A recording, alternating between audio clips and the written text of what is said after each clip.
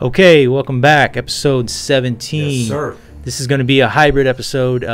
Spawn, who was on previously, gave me a call and wanted to talk Star Wars, and I figure for a reach, it can be a horror story, definitely to a lot of the fans of what it's become. You know what I mean? So you're using it as a double meaning, right? Yeah, exactly. So today we got Spawn, Joe, and Vito. Co-producer Anderson B. Cox.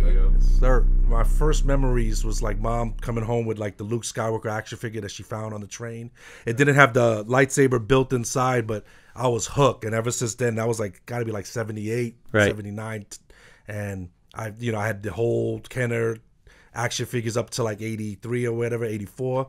And I've been hooked since. I mean, it just became like a passion. So sometimes I get too emotional about it. Sometimes it's like a bad relationship where I'm like, fuck it, I'm done with that shit. And then I just keep coming back. It's like crack to me, you know what I mean? I just love me some Star Wars, you know? So how about y'all? Yeah, same. I think my earliest memory on Earth is the fucking Star Wars figures. Right. You know what I mean? Like, oh, sorry.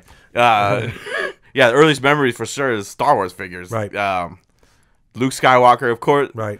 For me, it's the lightsaber in the arm thing. Lightsaber in the arm, Obi-Wan. You know? And it's, at least for me, I mean, that was the basis of my childhood, was the Star Wars toys. Like, all my play was based on Star Wars. That's for any 80s child. And right. yeah. So I mean, and then also another point that I want to bring up is, like, we're going to be talking on all these films here, but I love everything about Star Wars. So that's kind of the... Right. That's so even if I'm hard on it, I love it. It's like exactly. Yeah. Even what I say I hate, I will still actually love. Yeah. What was that term that you used about the pizza and the... Yeah. It's Star Wars is like pizza and sex. Right. Even when it's shitty, it's good. Even when it's shitty, it's good. Right. Well, for me, legend has it, supposedly, because they couldn't find a babysitter, my folks took me to go see Star Wars because Pops wanted to go see it. So, you know how it was in the late 70s, you know. Right. Just make do with that. But my childhood was, getting the action figures, you know what I mean? I had Luke Skywalker from Empire. I had Vader and Obi-Wan from New Hope. Right. You know, I had the Millennium Falcon, X-Wing. I had a lot of dudes, you know. So to me, that was my childhood first and foremost, you know. So like I said, I love it. So like Joe, know that I love it. Whatever I critique is out of love. Yeah, exactly. Right. Me as well. And as a kid growing up, I remember going to see Empire and Return of the Jedi. Right. And then Star Wars, probably VHS at that point. Yeah. But I do remember, I got memories of early morning weekends. I had Return of the Jedi on VHS, and I would pop it in the morning and eat breakfast. And, and then I got into A New Hope, a little bit older, but 4, 5, and 6, that's all. That's all me. You know what I mean? That's the foundation. Right, exactly. But I'm not closed-minded to all the others that came out, but I do have my opinion on those, and we're going to cover all of that. And if I can interject real quick, and I'll tell you why. That was part of an era that will never be duplicated. Right. Like when you Star Wars mania. Here's the thing. Star Wars gave us the 80s, and I'll tell you what I mean by that. That set the early 80s anyway. That set the foundation. That set the standard. You had the toys. You had the cereal. You had the cartoons. And I'm talking about droids. You had the 2 Ewok movies that were on TV. All the kids was rocking Star Wars. I remember friends having the Darth Vader mask with the action figures inside. Yep, I had that and the 3PO. You had the comic books. So, I mean, all that goes in there with the music, MTV, Saturday morning. All the other toy franchises like G.I. Joe and Thundercats, they all took the template, with the exception of the movie, but all took the template of the action figures and, marketing towards the kids. And, I mean, they took all of it, and it was all because of the genesis with Star Wars. Star Wars is the beginning of 80s pop culture moving forward. So that's why these movies are judged a little differently, because they were at the forefront of that era, and also held to a higher standard. That's why we're so hard on the new. Well, we grew up on that, so that's why. I mean, I love the prequels and I love the sequels, but it's just different. I think, and if I may interject, say this real quick, I think the prequels came closest to that because I felt the early 2000s were probably the closest we'll get to a revival of the early 80s. But that's just my opinion. However, again, though. Like, you see, here's proof of this. But here, check this out. That's proof of that, though.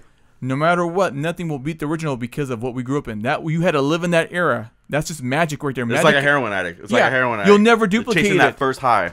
There you go. That's a great point. So Attaboy. speaking of the first high, all right. So then in like '98, me and my buddy Joey was working together, and he used to get the Star Wars magazines or whatever what they were, and they were like pumping. They were pumping like Phantom Menace. I don't even think it had a title yet. I think it was just called Episode 1, and we were just like salivating, waiting for this shit to come out, and then we saw it. And there was rumors in that magazine that Morgan Freeman was actually going to be playing Qui-Gon Jinn. Right. Oh, sorry. But yeah, we had heard all kinds of rumors.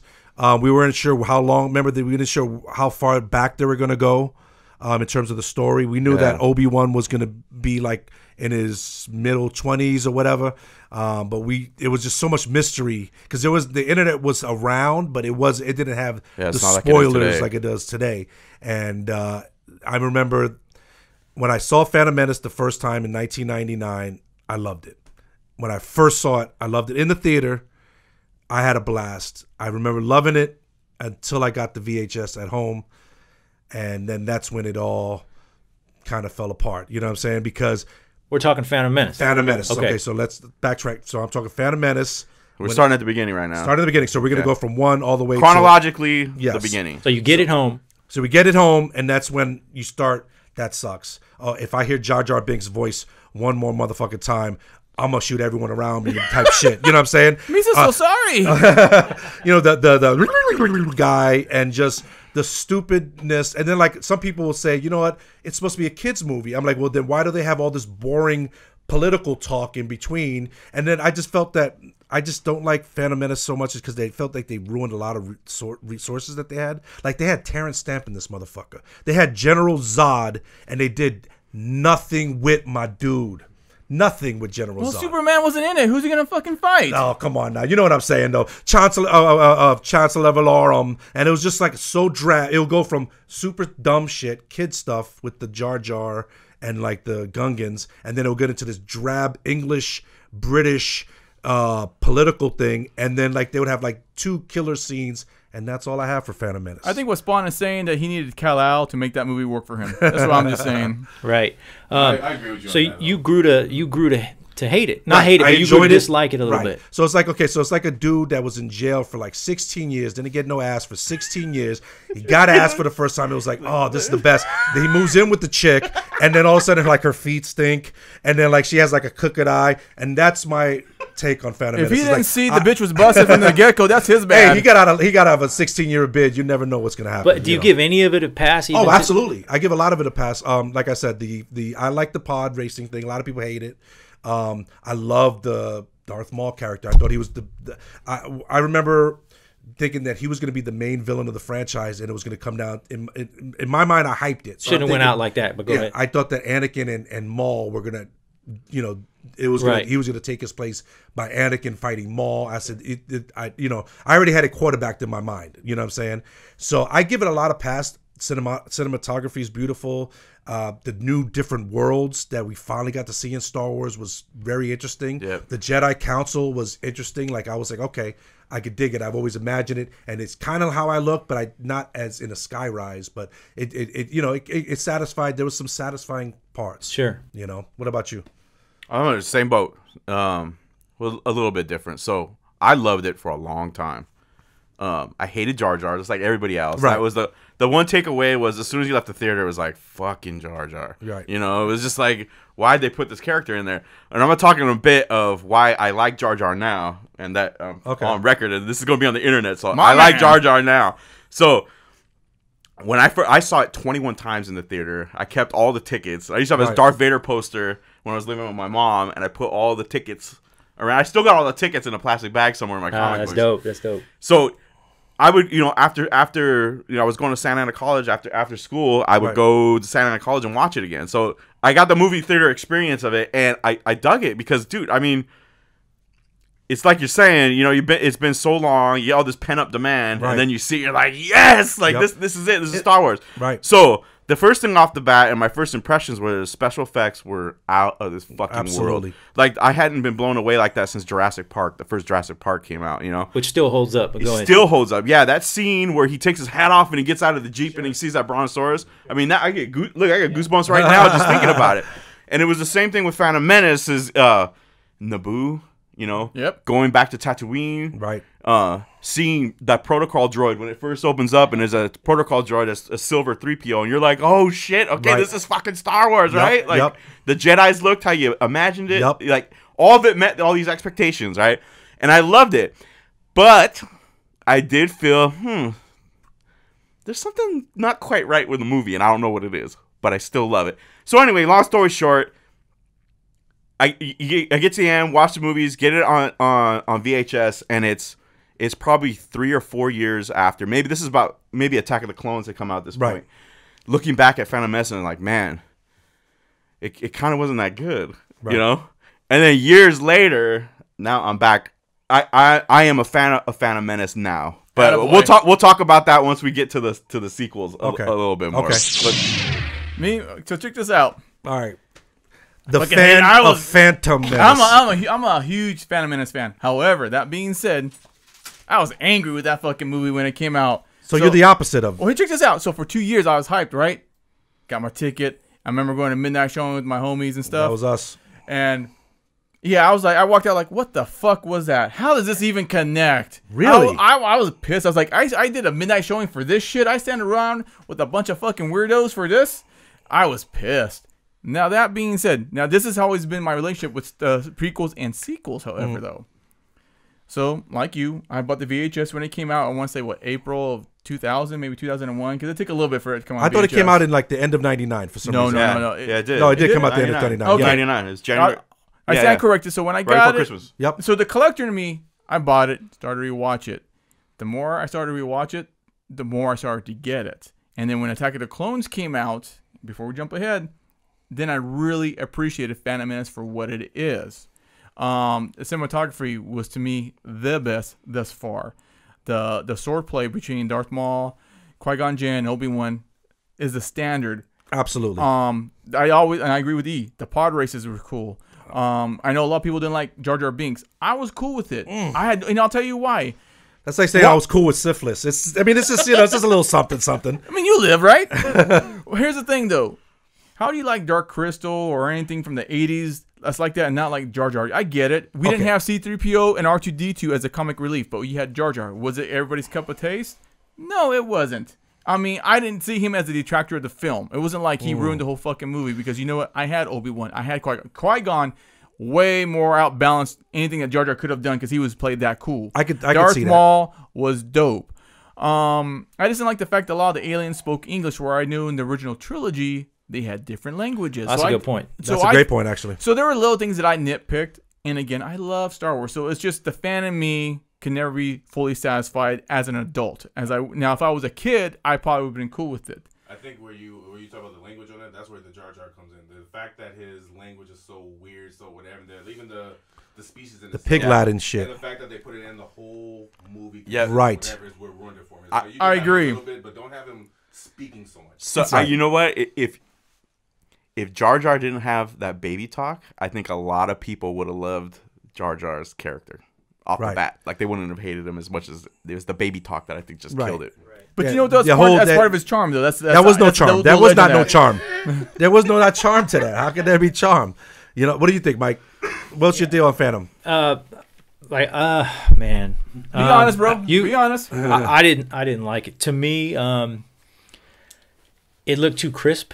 On the separation, you almost wanted to not give them that budget, and maybe it would have been more along the lines of dingy and dirty. The way New Hope was in that world. Real quick on that. So what I heard in one of those magazines is that that was on purpose because you could see, because the Clone Wars took its toll on the galaxy to the point where it got to that dirtiness. Well, that's what fair. I thought, but they didn't convey that. Maybe. No, I didn't think so, and I definitely didn't think Darth Maul should have or would have went out like that. Right. So I had an issue with that. Jar Jar, I mean, that goes without speaking. I He doesn't get a pass Just from me. He didn't go out like that. Spoilers. Okay, see, I'm not that deep. So what happened to him then? So in the Clone Wars cartoon, it's a cartoon show that takes place between Episode two and 3. There's a lot more Darth Maul and what happens to him. So But from when we first saw 1, is that how he went out? Or did we already know? yeah, we thought he was dead. Right. And We at thought that time, he got I the was Boba fucking Fett pissed. treatment where it was like this really cool character, and then he kind of went out. And Right. you know, just to build on that, when like I said earlier, I didn't know where this was going. It's like I had all these characters, and the only ones I could relate to was honestly Obi-Wan. Like even Anakin was foreign to me. I knew Anakin was going to be in it, Right. but how the character was portrayed, and this is not a knock on the movie itself. It just wasn't relatable because in your mind, and this is for any fan out there, as you know, our imaginations after so long, we build it up to what it is that we want to see certain things that obviously you can only fit so much in a 2-hour movie, you know. And again, when you see the very first episode of what's supposed to be a 9-episode series, I walked away thinking, how the fuck does this even connect without giving us proper credence? And I think that's kind of the challenge when you do something like that. Like, how does this connect? But you also have to start at ground zero to say, it has to start with point A. You guys already were in the middle part of the alphabet when this started. So it's kind of hard to see let me ask you, the letters so- in between. What did you guys think about Anakin Skywalker's portrayal in that? Because I wanted Damien the Omen Child. I was hoping for like a scarred little kid or something to that effect.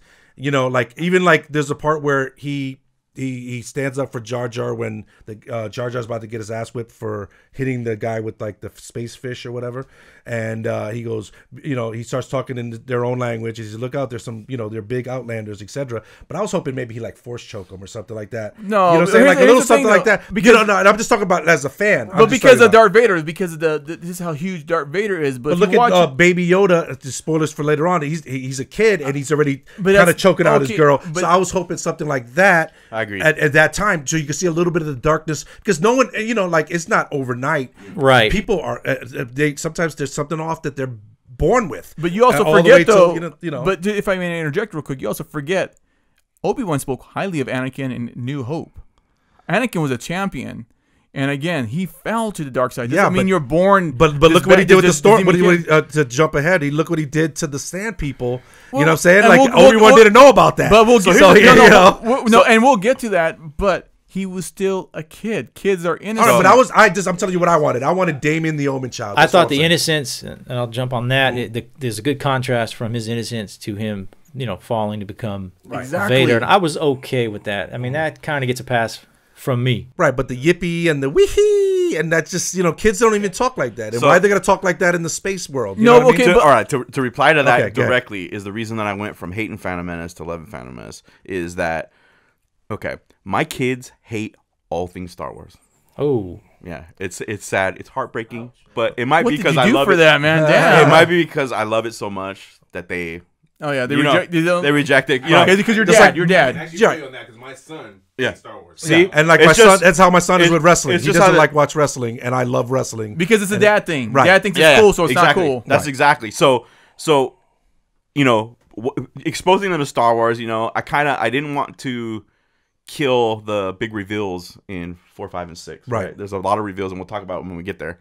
But I started them with 4, 5, 6, and I think that's what kind of they just didn't get it.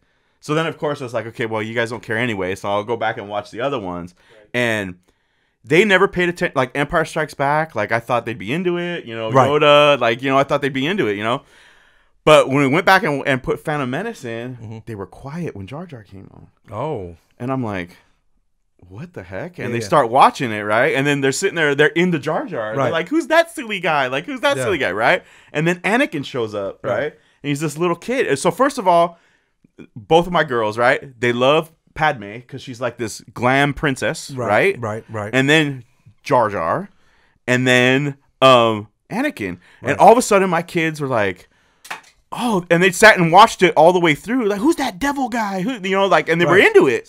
See, my son was You the see, opposite. you see the genius of it. I see Right, the but my genius- son was the opposite. He didn't like that shit. Maybe So- because I hated it, So- and he was trying to be with dad because I hated Jar Jar, and he saw my. See, for me, it flipped the switch. It was like Right. fucking Lucas knew what the fuck he was doing. There you go. Because it was for 'Cause kids. He knew. But it then was what for about kids. the stuff where all the political stuff came That's in? for us. Well, okay, we're gonna get and we're That gonna shit hey, was for us. all right. we're gonna get into Sorry. that when we get done with 3. We're gonna recap the prequels, and I'll get into that because you know my take on that.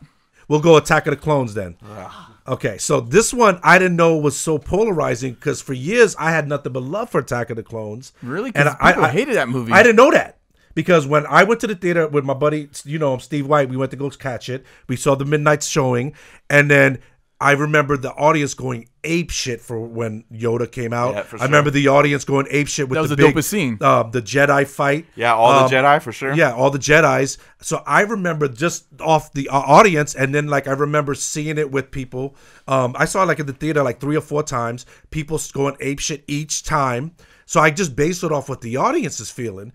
So if the audience is going crazy, I'm thinking, you know, shit is a smash. And then so when I got the DVD at home, I broke it down, and of course, the thing that real quick, I'm gonna go back. The thing that pisses me off the most about Phantom Menace is that it came off so cheesy that supposedly, now this is just hearsay, that Leonardo was supposed to play teenage to early 20s Anakin, and since you know with all that Jar Jar and all the bad dialogue from Phantom Menace, Leo was like, man, fuck that shit. I ain't doing that shit. You know what I'm saying? So that pissed me off as a fan because he could have pulled off that wooden, weird dialogue that George Lucas would have provided him. Now you got someone just as wooden as the dialogue that you're provided. Like he would have brought something to Then it would work. It would have worked. You know, unfortunately, Hayden.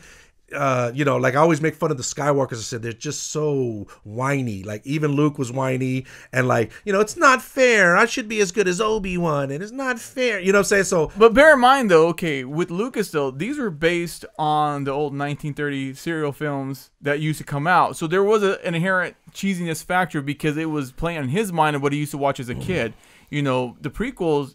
How I think see the prequels are is he sees life in the early 1900s, 1930s, 1940s. There was certain elegance and innocence in that. Right. They didn't play to the original trilogy. That was more for us, right? And to a certain degree. And in any of the Star Wars films, there's always a small amount of inherent cheesiness because of how the template is that you have to accept. That's what makes Star Wars Star Wars. I didn't see that like in some of them. The stronger ones, I don't see that. But real quick, let me just give my positives and negatives of episode 2. So I love, like I said, the Jedi fight scene. It was kind of like the Gladiator movies, and like Jedis are kind of like religious people. Like it gave me like a defeating the Christians to the lions type vibe when they had them and the monsters came out. I dug that. Count Dooku, the whole storyline, he was amazing. I love Dooku, and I love him as Dracula and everything. You know, Christopher Lee's the man.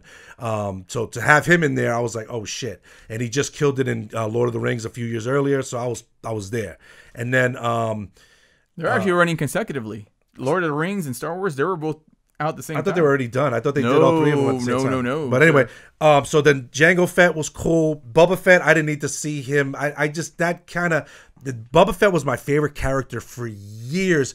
And we always make fun of it, like, you know, fire, get him. Get him, fire. You know, like, it's just, it just pissed me off that they rolled corny, him. yeah. It was just... Like, not everyone needs to be scarred. He could have just been an evil dude or a dope bounty hunter like the other Mandalorians. It will get, you know, but that kind of killed it for me. But again, the cinematography, the way it looked beautiful. Like I love the city, like when Anakin jumps onto the little thing and he's hanging on. I dug all that shit. I didn't know, because me and Vito, we have a podcast that we do. It's called Smeal Manly. Shout out to Smeal, T Diddy, Magnum, Nux, the Middle God. So when I was doing the research for that, I didn't know that Attack of the Clones was so hated, and that kind of threw me off because I enjoyed that one. You know what I'm saying? I know you hate it the most. You hate it the most? Yeah, so it's my least favorite Star Wars flick. You know, when I first saw it, it's just like anything else, that pent-up demand, and I loved it. And as the years go by, it keeps progressively getting worse. It's just the decisions that were made in that movie they just weren't good. Like what? Like, okay, so first of all, Obi-Wan's mullet. Okay. So it's now when I watch it, and as soon as that elevator scene shows up, it's like, what is with the hair? Like, what is with the hair? Oh, that's so you don't dope. post No, like it was space not bullets? dope. It was not dope. The other big mistakes in it were so Dooku is kind of just thrown in there like Right. you don't know what okay, you kind of know that he was Qui-Gon's master sort of, but right, all of a right. sudden he's just there and like he's now running the show, that he's some political idealist. Right. And then from there the romance scenes were just That was god-awful. the execution on that was horrible. They're terrible. So here's a movie where I find the special effects are deteriorating over time. I agree with you. Is basically anything that takes place in Geonosis past the gladiator Right. execution scene, the special effects just keep. Looking Every like a year that I video game. watch it, yeah, it looks like a bad video game. It actually looks is like a that when, PS2 game, to be honest with you, in some scenes because of the CGI. Those graphics were terrible. And I think Yeah, it's that- because that was what the first he did full on digital. They weren't doing they weren't using film. And again, this is stuff he was pioneering because I think he was that form. Correct me if I'm wrong, but I believe that format it was going to be introduced to everybody else, but he was going to spearhead that, right, to go from film to digital. But that's no I didn't know that, excuse, okay. though. I mean, I understand why it's like that, but come on, why you take it? It's like, Right, sorry, right. No, it I got kills you. I it. agree. You Yeah. see the limitations of being the pioneer in that. Like I agree with you wholeheartedly because I've seen it recently too. Against like, oh yeah, like because the CGI is too smooth, too clean. Because again, what they had to use, they couldn't do a lot of techniques they use now, and you could see the limitations of Right. that. Okay.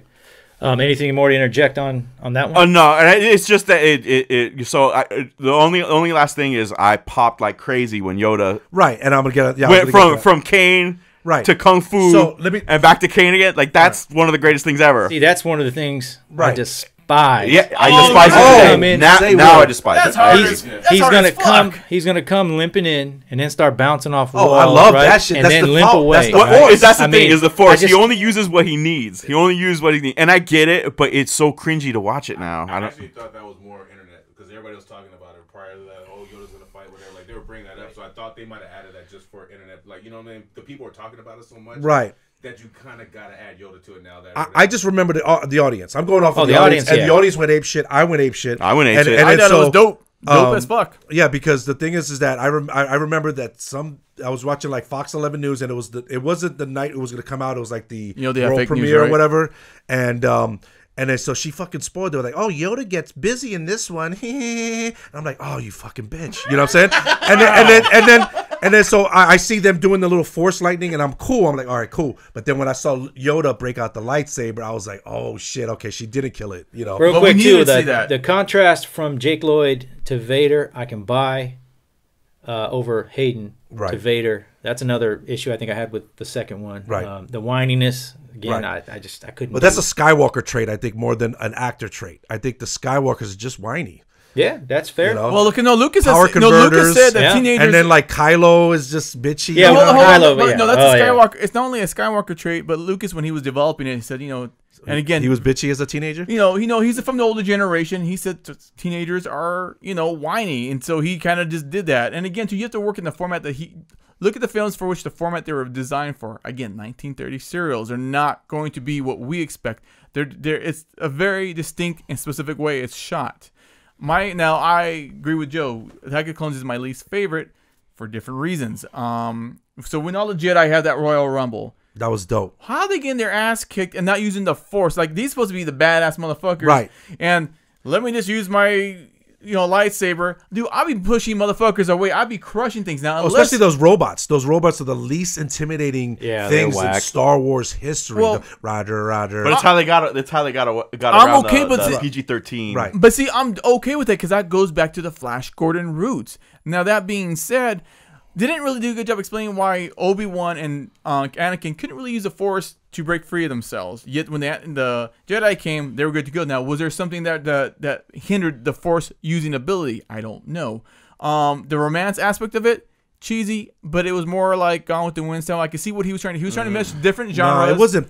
Gone with the Wind is a classic. I'm not. Oh, I didn't say he did it classic. right. I didn't say he did it right. I'm just saying you could see what he was trying to do. It was so fucking. Well, yeah, you awkward. could see what he was, It was, trying to it do, was. but what It it It is. was. They had None. no chemistry. None. Right. Oh, I agree. I'm not disagreeing with any of that. But you could see what he took many different genres.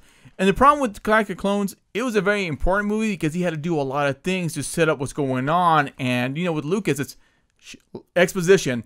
Scenes only get 30 seconds to a minute and a half because the films are packed with information. A lot of information. He packs a lot of things in these films, and you could see that was maybe the weakest part of Attack of the Clones.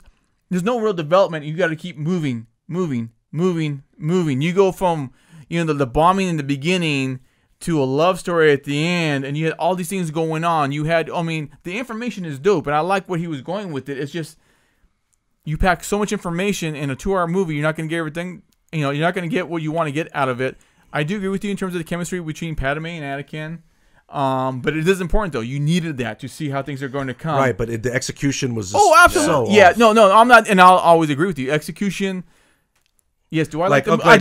So look at the little. Okay, so look what he did. Well, actually, it was Erwin Kirschner. But look what he did in those little. They were like not even 5-minute scenes. Then you gave Anakin and Padme like 10 minutes, and there was no chemistry to like little bits of chemistry with Han Solo and Leia and Harrison Ford and Carrie Fisher, little tiny bits. But it also goes back to the editing. You and I also talked about this. Yeah. He didn't have the same people to help with the editing and all that. So I think still, the chemistry is chemistry. Chemistry is chemistry because Solo was smashing that in real life. Like Harrison Ford was smashing Carrie Fisher in real life, and that's where the chemistry came from. I read that book. You read her book? Yeah. That's like, I mean, I really was where that chemistry comes from. I blame Natalie Portman. She should have gave the ass to Hayden, then I don't think.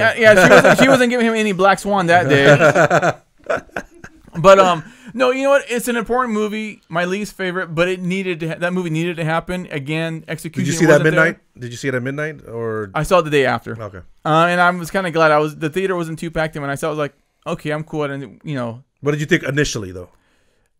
So here's what's funny. Like Phantom, I was angry at that movie. I was mad. And I went back to watch Phantom, and that's when the love affair with Phantom started to rise. Really? And for years, I was mad at Attack of the Clones. It's a very important movie. I like key scenes in there. My least favorite. I'll still watch it on my own. Don't get me wrong, but it's one I won't go to as much.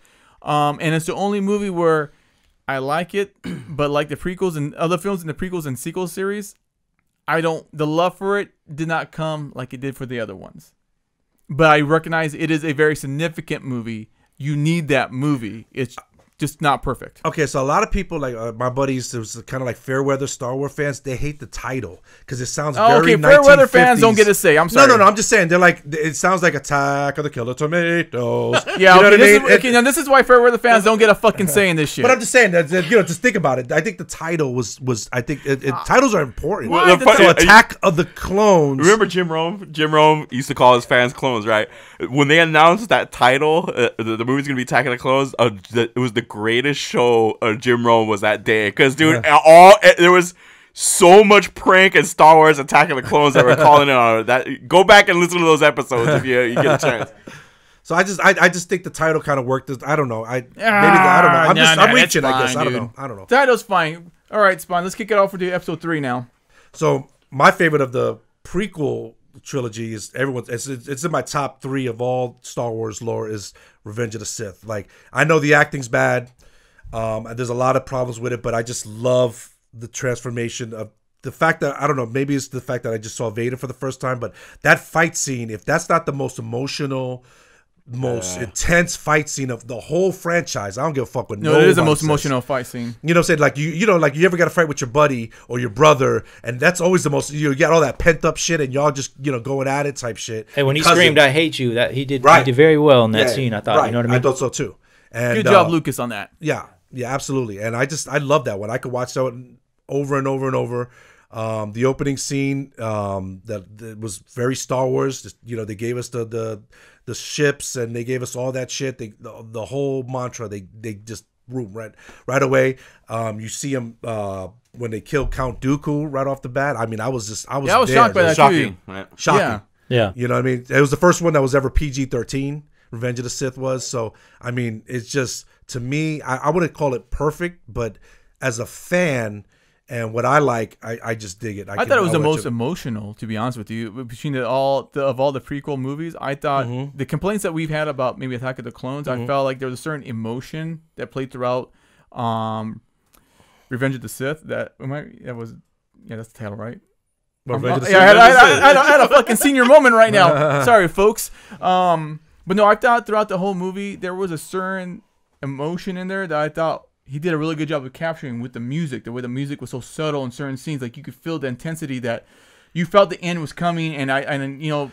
Well, see what I liked. I also liked the just Obi-Wan Kenobi, the actor Owen McGregor. I thought he was just impeccable in that movie. Oh, he was just the he's subtle things, awesome like in all when he oh yeah, he was him and the Emperor were the MVPs of that whole franchise. The first three, 1, 2, 3. But like this, there's a little subtlety when he sneaks onto Padme's thing, and you could tell he's like just deep in thought, and he just subtly closes the thing with the force, and and then like he looks like a big brother, like or your dad or whatever, and Anakin's acted a fool to his girl, and he's up in the ship, and you see him just like standing there like, yo, what the fuck are you doing, bro? You know what I'm saying? No, like, no, you can feel that you felt that disappointment. You felt it. You like even I was like, ah, shit, I didn't do nothing wrong. Why am I feeling bad about this shit? Right. So yeah, I it's just so deep, and it was at the time the longest of the Star Wars movies.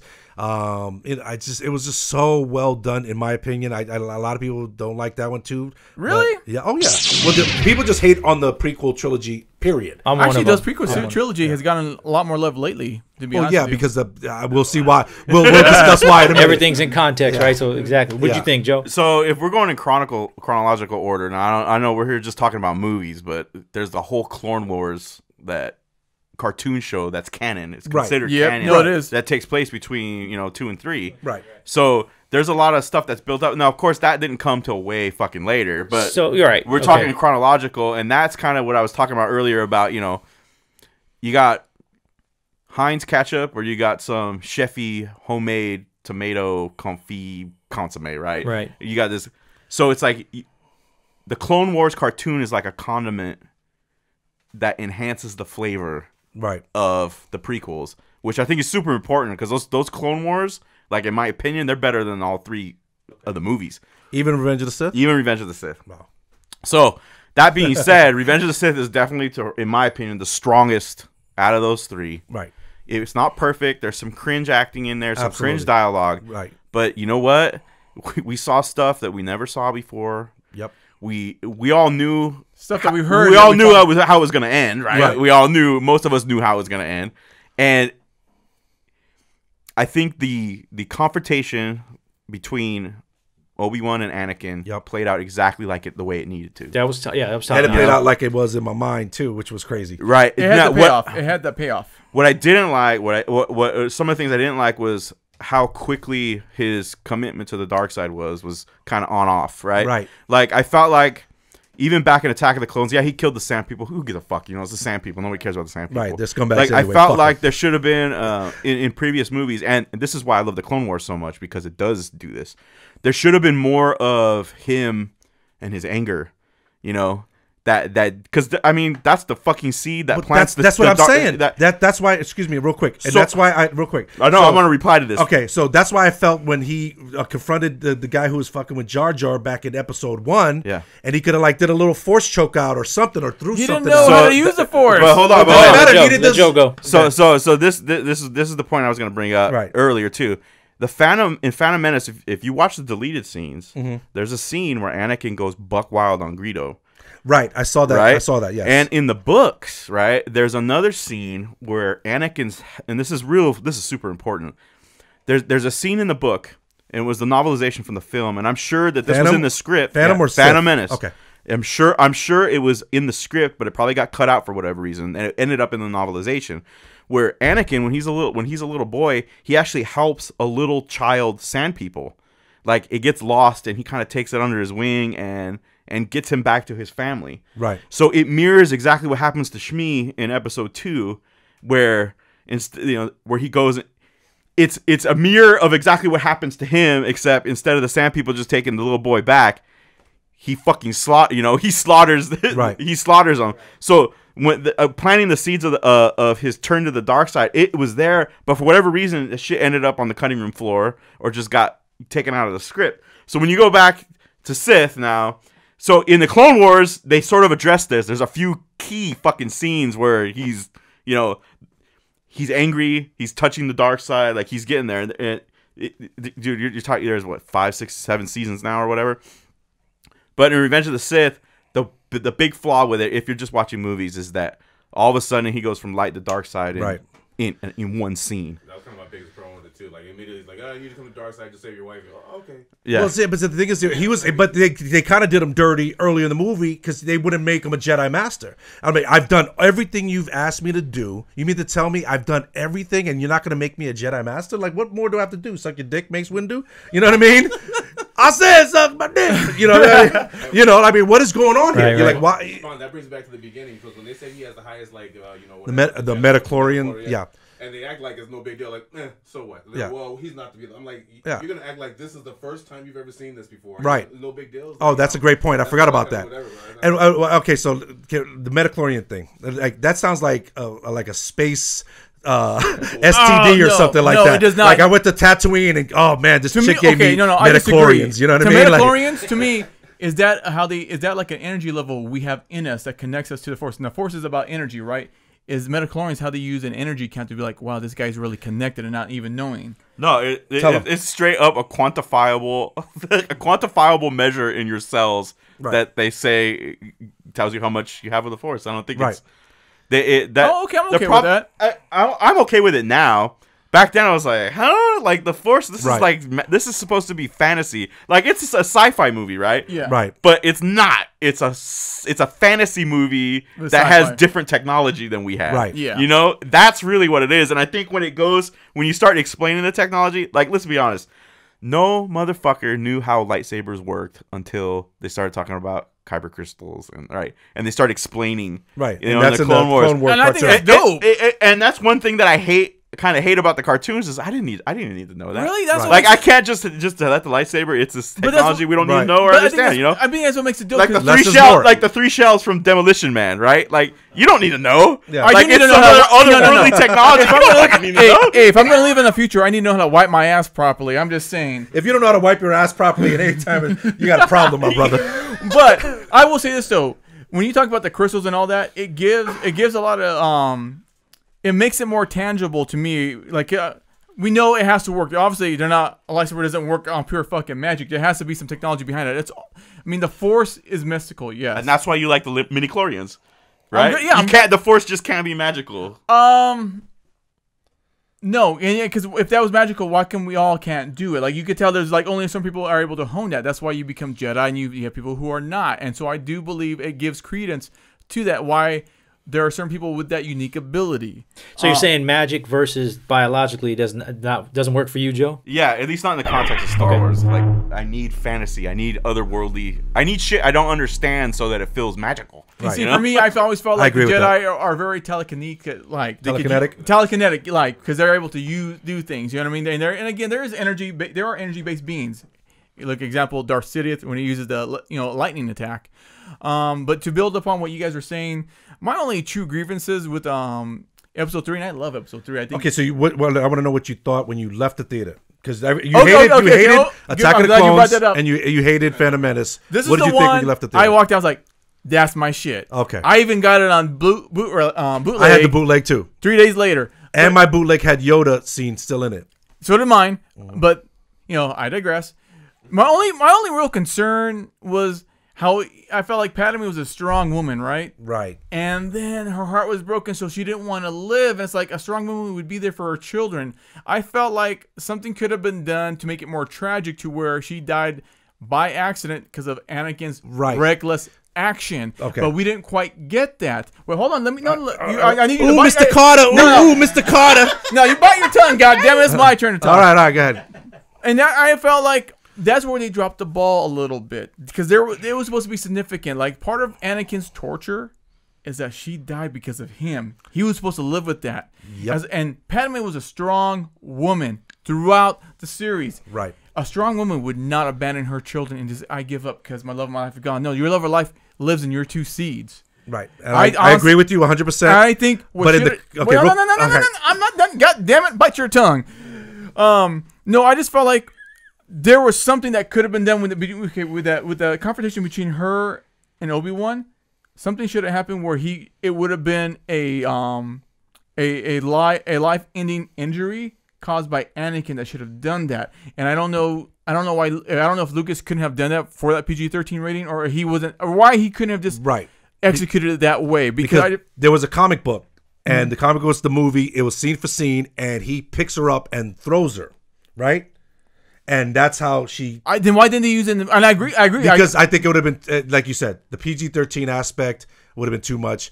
I totally agree. I wish he would have thrown her like he did in the comic book. Like a force fit, like he does when he came out. Like he wasn't trying to attack her, but he did something out of anger, and she caught the wind of that, and it was his fault. In my head canon, especially after seeing Rise of Skywalker, her death actually makes more sense. Really? Okay, Yes. break it down for me, homie. We can't. We have to get there. We'll get Oh there. God, It's I have the to wait. No. This sounds too fucking good. So we'll get Just back. wait. We'll touch get back, to it. yeah. We'll get to it. No, fine. so you- now I got blue balls till the end of the episode. Oh, okay. So then, so at the end of Revenge of the Sith, you see Luke and Leia born, right? And then, story wise, it will go into Solo. Yes. And so a couple months back, because I was getting ready for Rise of the Skywalker, I watched all I of did them the in same. order, and it made Solo better because you got to see. And you got to see you see Luke, Leia, kid, and then you see like teenager or mid-20s Solo, and then when you got him in Force Awakens, it just elevated those characters. I don't know if I'm think saying it Solo from the start was highly underappreciated. That movie's fucking genius. I don't want to say genius. It's fun. Now, real quick, what did you think about episode 3? I forgot to ask you. Oh, 3 was the better one for me out of the first 3. It was darker. I liked that about it. Right. And in that ending scene that we talked about, that's another plus for me. Cringeworthy acting, no chemistry between the two. You guys already covered all that. Right. So, that was inherent of all 3 prequels. yeah, I don't speak highly of the prequels. When we start getting into 4, 5, and 6, then I can get a little deeper. So into real that. quick, I also wanted to talk about the Yoda Emperor fight scene. I dug. Oh, that And shit I've was been waiting for dope. that. I've been waiting for that since I was a kid. I did that as in my canon, Star Wars canon. So to see it live, I forgot to talk about how dope that was. But Solo, what did you think about Solo? Solo, I thought was it was fair. It was unnecessary to me. For me, when I see Solo not Harrison Ford, I just detached from it. But do you think the actor did a good job of trying to play what Harrison Ford would be as an innocent person, like before he became a pirate? Like that's what I got off from there. Like I saw, we've all had that point where before we become man, we had that last moment of innocence before we become a harder version or maybe grow up a little bit. yeah, I mean, we all evolve, so I don't have a problem with how he was in Solo. I mean, because there's shit, if there was video of me, 20 years ago, I'd be like, damn, I wore that shit, or I did. So I don't have a problem with that kind of evolution of him. Yeah. But for me, I thought it wasn't really needed. I did like how he met Chewie, though. Now, that agree scene with I thought you was dope. on that. You know what? To build on what you said, I agree with you. It wasn't needed, but you know what though? I'm actually glad I got it. Like I wasn't asking for a Solo movie, but when I walked out, even from a technical aspect, now I wasn't there, but we've all heard the rumors there was huge production issues with that movie. Yes, they changed directors and right. All that for Ron Howard to come in, and a lot of credit to Lucas Films as well too, for them to make something good out of all that mess. Right. I have to give a lot of props to, because I went in thinking like, this is not going to be good, but as a fan, I'm going to go see it. I walked away thinking this movie could have came out in 1985, and I would have never known the difference. It wasn't bad. No, you know? it captured the magic of the original trilogy. It did honor to the characters. The acting was good, and it had that fun, playful spirit of the original trilogy. And I thought for the mess that movie was in, they nailed the landing on that. Yeah. Good fucking job. Sure. Oh yeah, I agree.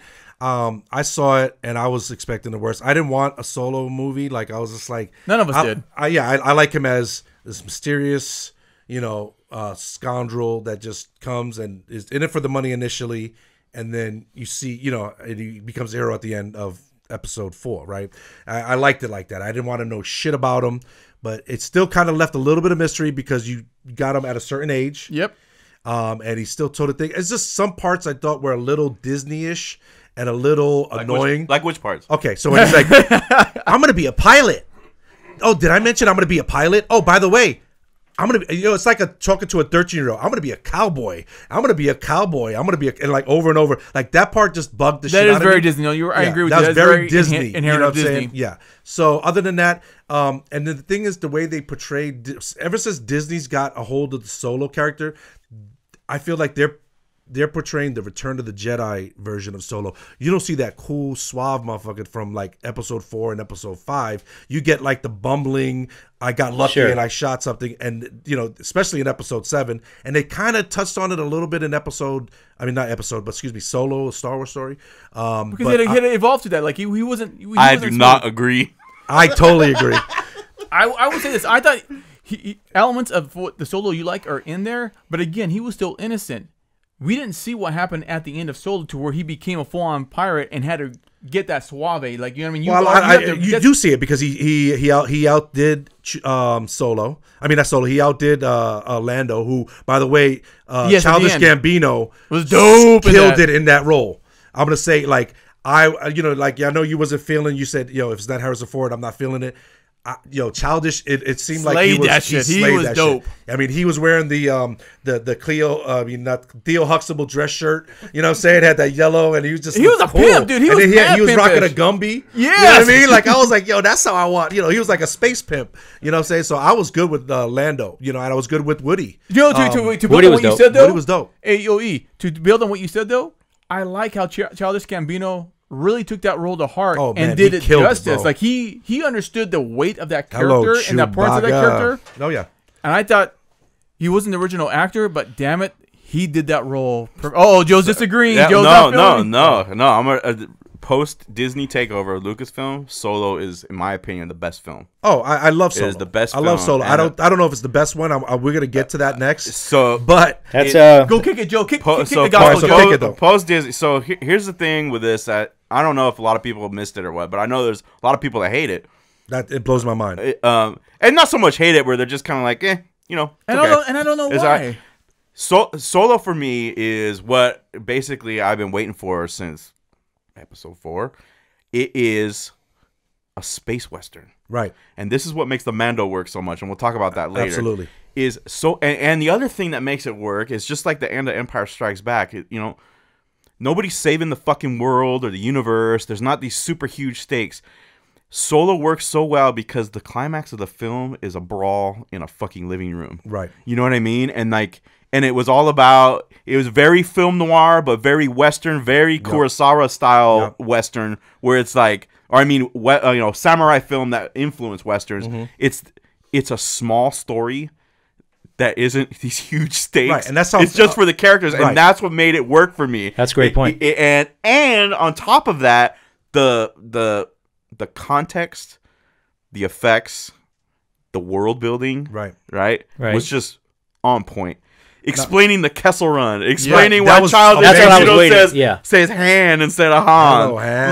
Like all of these little tiny fucking things that just when you sewed it all together, and then so Michael Giacchino, whatever the fuck his name is, him taking those John Williams elements and mixing them into the score of this film, hitting the beats right when they needed to be hit, like it was just let me ask you this real quick. So the way they portrayed Han, like it's almost like bumbling. Perfect. Yes or no? Perfect. You like him bumbling. It was perfect. I felt like in the beginning of the movie he was an 18, 19-year-old immature fucking kid, and I also thought that after he fucking abandoned the military or that was Empire, genius. I love that. Like all of a sudden, like he was a fucking scoundrel when he puts the jacket on and he's like, he was more at home as a scoundrel anyway. You know like when he's talking to Chewie, he's like, what do you know? Like it was he was Solo. Like for me, that was and you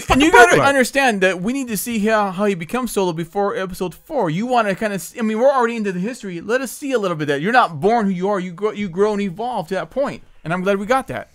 Yeah, seeing Corellia, right? Yep. Incredible. Yep.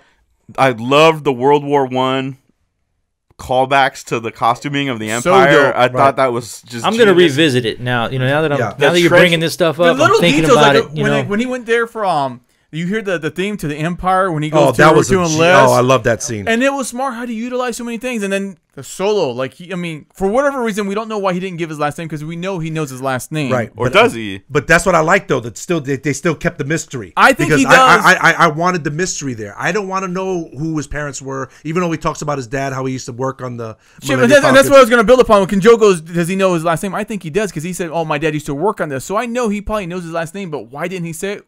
There's a reason for it, and Right. it was never disclosed. And I like that better. Refresh me on the Han versus Han. What was the deal on that you were saying? So for whatever reason, Lando, he called Han Han, And and then it's just his accent. Where is Billy D. Williams from anyway? I don't know, St. Louis. Is he from? 'Cause he says Han. Like, Hey, Was he not Han. supposed to in Empire? No, he no, just called him Han. he's- His name is Han. Han. but he They've been just calling said him Han. Han Right. for 2 months, but he's like, But Han. then they flipped it to make it seem like he was being, like You gave him that So, swag- yeah, he had in that the- swagger to it. in Like, the movie, what's up, Han? in the movie, when they're about to play Sabak, Yeah. and it says something Han, and then Solo says it's Han. Actually, it was like, Yeah. so it made it seem like Lando in Empire was calling him Han just to fuck with Just him, to fuck with him. because of years ago, So and they- it was like, yeah. that type of shit is It's like- like great. It's like when you when you're with your homies and your homie has a nickname for you, and Right. that's just between you and him. That shows the bond, and I Right. agree with you on that. And Yep. that shows you how that happened right there. Billy D. Williams from New York, by the way. From New Oh, York. From nice. New York? Even better. Hello, Chewbacca. So then, I mean, I thought Solo. I couldn't believe that Solo got the backlash that it got. I because agree with Solo, you. I just dug it. I mean, my son at the time 17, and we were just rocking. 18, and we were just rocking and rolling in that theater, just having a good time, and just from start to finish. I'll tell you what, I'll ride with Solo before I ride with 1, 2, or 3. That's fair. You know what I mean? I can't argue with That's that. just me. You know And what I mean? I'm with you, Sith though. I love the Sith. Sith Well, here's the Though, thing, though. I That could- says a lot, yeah. though. If you think about what Mike said, I didn't really feel this, but Solo, I felt Solo. That says a lot too. That says, hey, you know what? This movie is highly underappreciated because you watched the films. The first three didn't connect with you, but you liked this one. It made no sense why this movie underperformed. They said because of marketing. I think people were already. It got the backlash of Last Jedi, Last which Jedi. That's what it was. And it came out too quick. And that movie is deserved to do better. And the frustrating thing with Disney on that one, we're not going to get Orlando Solo movie because there's supposed to be 2 other movies for Solo. They signed him up for a 3-movie deal, and Wow, the I idea didn't know was Lando would be spearheading the second sequel, and then you go from there. It was somehow supposed to eventually tie into Episode 4. We're not going to get that yet. That movie So with that, made the Darth significant Maul amount. thing was gonna they were gonna elaborate on the Darth Well, Maul thing, right? I don't know too much about that, but I know they had them. The actors were signed for a 3-picture deal. Right. And the thing is, that movie, that movie's considered a bomb. Most movies that fail wish they would have made the profit of that film. That's true. And you know what? Disney, even if the movie didn't make as much, $1 billion, come on, you're Disney. You got other franchises that covers that loss. Right. This movie, you could have built upon that, and I guarantee you the sequels would have done so much better. And you know what? I love Ron Howard. I think he's a great director. Oh, Ron Howard's And you know genius, what? dude. I have Cocoon. no offense to the 2 other directors who did the Lego movies. Lord Miller. I would have loved to see what they would have done, but you know what, though? I think Ron Howard came in and you had the right balance of a high adventure, comedy, and drama, and it got the what made Star Wars magical right. And like you said, it didn't have to. We didn't ask for this, but it was a good space adventure, and that's what we need. Star I Wars was to totally be. against it when they announced it. Oh, I was so like, I remember- We all I were. I remember. think I we was all totally were. against it. I was like, we have a young Han Solo movie. It's called A New Hope. Like, what the fuck, Yeah. I was totally, and I wonder. That's a I'm good wondering point. if That's that actually a good point. Yeah. is kind of why I liked it so much, is because I was already thinking, "Fuck this movie," and then I go and see, it, I was like, "Wow, this is really good." And I agree with you because on that. my- I was the same way. I was like, it was dope. I was like, Oh, yeah. holy shit! See, Like 'cause- I was wrong. My favorite aspects of the original franchise were the Solo. Solo's my guy, and I like the Boba Fett. I love his whole little backstory, Yeah. everything, all the bounty hunters. That was my favorite aspect of the original trilogy. I love the Jedis and all that shit, but that was more my speed. You know what I'm saying? Growing up, that was what I liked, and so to see that, I dug it. I just thought he was extra cool in episode 4 and episode 5, and then he became kind of bumbling, and I feel that is what they kind of based Solo on. That was just my my interpretation. That's all. So, but my favorite one of the Disney is Rogue One. And the reason why I like Rogue One so much, it has like a Saving Private Ryan, like a real dirty, filthy war movie feel. I agree. But I can't think of the dude's name. It's skipped my mind. Who's the Spanish dude in the opening scene that murks out the? I just can't remember his name. I just have it. What Spawn and I talked about when we first saw it, what we liked about it is as if the Skywalker films come across like the lore, like, you know, when you talk about Paul Bunyan, you know, and these great big mythical figures, the folklore, and then when you watch Rogue One, it's like those documentaries you watch on like an A&E of the World War, when you realize how gritty things were. Like even the bad guys had to get down and dirty. Like you saw the good guys, you mean? Like, you know, propaganda aside, you saw what really had to transpire to get things going. It was a messy road. Like the good guys had to do some shicey things because there were high stakes involved. Right. And it wasn't like they were trying to be as bad as the Empire, but it was like they had to do what they had to do because there was the eye on the prize, and that prize was freedom. Right. And that's why I dug it.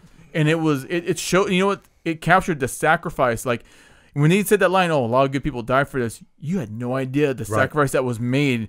Like, and it was crazy was the sacrifice was the belief that this is for a better tomorrow. Like these guys said, you know, we're here. They didn't have to even get involved. That's what made the sacrifice so tragic. Right. You know, and they all had to believe we're going to do this for the greater good. And they were like, they gave their lives for this. And what's crazy was the amount of casualties that came from it. Like, I thought it was only be a few The spies. whole squad got. Yeah. And that squad that sacrificed themselves did it for that belief. Like they knew they weren't coming out, and they went in there, and it was dope to see. Like you finally that one line to realize the significance of that line. Like the significance, like if Rogue One didn't happen, you wouldn't really have an Episode 4 to a degree. Yep. You know, or at least it made that. That's why it made Rogue One so important now. You know what I mean? Like, and that's hard to do. That to me, Rogue One is the perfect companion to Episode 4, and it goes right. I mean, it's just perfect. And to be honest with you, Lucasfilm pulled that off. Oh yeah, and they had, and I know that the third act of the film had to be redone, and for them to hit the landing on that too, Lucasfilm, say what you will, but when the movie's a mess, so far that studio has been able to pull the ties together. Like they don't just say it is what it is. They make a hell of an effort to get those movies right. Although I do have to question, like, why does every movie have production problems? But that's a whole different subject. Right. Yeah. So the one thing I also like is a little, like, same thing with Solo, the little nuances, the little things. So so if you look at the original Episode 4, 1977, there's a round table and there's one seat missing, which is the dude that's in all white. That's where he would have been sitting, but he blew up on, what was that planet? I can't even think of it the one from Rogue One. So he was the one that architect the whole Death Star. Yeah. That would have been his spot, but dude's dead. That's Jen Erso's pop, right? No, not Jen Erso's pop. The guy in all white. I can't Director Krennic. Okay. And here's the thing too. If I may even, and you brought up a good point. Sorry about that. That movie validates a huge plot hole in Episode 4. So you have this great big ass battle station. Yeah, there's this little port that can be blown up with like 2 torpedoes. Right. I like how they said that was intentional. That saved it from. That saved Episode 4. You think they did that intentionally? No. Okay, no, for the movie. For the movie. For the movie, they did it to clean up that mess. Yeah, well, we also know that the architect also did it on purpose too, because he had to hide a weak point. Like he designed it. If you can shoot this here. But he's saying that. In terms of the script, like a cleanup. Yeah, a total cleanup. That was for sure cleanup. And that was smart. I think that addressed a huge problem. Kind of like the Han thing, right? Yeah. It's so funny too. It's like if people say it's a huge problem, I've never had a problem with it. No, I never did. It's like they found the plan, they got the plans, they found a weakness, like that was it, No, but when you start like talking about taking things apart, I guess, and you just demythicize it, it's great to see, like, for fanfare, they addressed it. They addressed it, because I know in comic books they will, whatever is in the was considered a plot hole in the movies, the comic books will clean up and address. So it was great to see Rogue One do that. I'm racking my brain right now trying to remember the planet that. Oh yeah, I can't remember the Citadel. I can't remember the name of it. Right. But they had like all kinds of Scarif. The planet's called Scarif. Yeah, look at this. Scarif. Yeah, that's why he's here right now, y'all. My boy Joe. But yeah, so I mean, what did you think? I know you liked it at first. I fucking love it. I still love it. Oh, okay. I love Solo more because, again, I think I'm a mark for film noir and Western style shit. That's why I love Solo more. But Rogue One is the fucking ranch dressing of my chicken nuggets. You know what I mean? Yeah. It just enhances the original 3 so much. Yep. So much. Yeah. Rogue One, when I went in to see it, I'm like, okay, man, I like this. I like the stormtroopers. Let me tell you, that Vader scene. Oh, shit. Yo, hold on. First of all, he's in the water or whatever that. The bat tank. Yeah, okay, he's in that. All right, but then he comes out with the slight red tint on from A New Hope. Right. And I'm getting chills right now, just the way he approaches Krennic. Yes. I was scared Same. for him, right? And they're over the shoulder on him. That shadow casting, yeah, for sure. And I knew, I go, this is my shit right here. So you know what? You know. Even to build on the whole Vader in there, it also gives credence as to why he was so dirty and dingy in episode 4 and why in episode 5 and 6 and so far he was so clean and crisp. It made sense continuity wise. Right. Because we know originally it was because of just makeup and production. That's what they had to work on. You know what I mean? They got better as the films went on. But it was great to say, hey, let's take this little defect and give it purpose and give it reason. Right. And you see the reason he was dirty and dingy because he was in a space battle that just mutilated. And it was so great about that mutilation when you finally saw the Vader that we only heard about through interviews and what they talked about, what he could really do. And you just see him just, as his fucking pet bull, murk out everybody. Everybody in that hallway. With no mercy. And then you could, and you know, it's funny. And also, it also gives credence as to why he was so angry in episode 4. Like when he was like, you know, during the original film, you know, the way James Earl Jones played him, he played him with a lot of aggression, and then he mellowed out as the films progressed. Right. But you could now it makes sense why he was so frustrated upset and frustrated. He was super frustrated in the opening scene of episode 4. And it gives credence to because that, he just had to kill a whole bunch of motherfuckers. Right. I know you got it. Stop bullshitting and me. the thing that he was upset about, that was vital information they had to get back because they knew they're going to be fucked if it gets leaked out. And so you can see it makes sense why he's so aggressive in episode 4. And like you said, perfect analogy. It is the ranch to his chicken McNuggets, which, fuck, I'm hungry now, dude. I want some nuggets. I want some fucking McNuggets. Give me a goddamn 20-piece. It's just, it enhances. It's like putting salt on meat before you cook it. You know what I mean? That's what Rogue One is. It just, because when I did my rewatch, as soon as you get into A New Hope, you're like, fuck, it's perfect. It is like a perfect transition. Right. I watched all 11. They go together. But you know, here's the fucking thing, though. That Vader scene. No, so I like fan service. You know, people are like, oh, it's fan service. I'm down with that. I fucking love fan service. Yep. But like, you didn't even really need Vader in Rogue One to get the story where it No, needs you to didn't. go. No, but it was a great spice added, though. And then I remember reading that Vader scene, the slaughter scene, like Vader's only scene was in Vader's castle. Right. That slaughter scene came after the mess, and boy, I'm glad they did it. They filmed it because that right there is. It's the appetizer. It's the appetizer for the rest of the movie. And it's just like, what the fuck? We finally see Vader be Vader. Yeah. You know? It made Vader scary again. Well, we talked about that. It made Vader ties into the continuity and shows you how it is in the DC universe. It's the real world thing. He was always that dude, and it just reemphasizes his impact and his role. Yeah. And, you know, it just adds to that. That's when he's standing there in the dark and then the saber lights up. Bro. Yes. Yeah.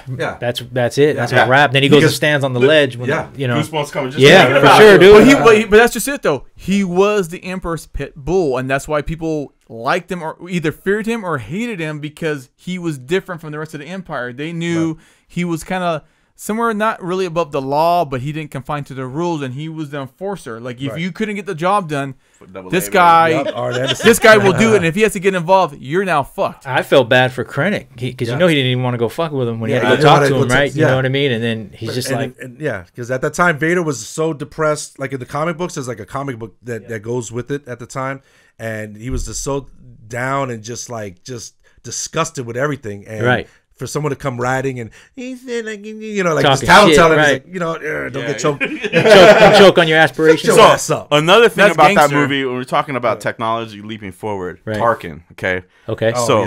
That was done well. So my wife didn't even realize that Peter Cushing was dead. Yep. That was incredible. And she had thought that, wow, like, you know, he still looks good. It's like, man, he died like 30 years ago. You know? But see, how come they couldn't do that though with Leia? Like, tell you Leia, what, do you guys know they found that cast?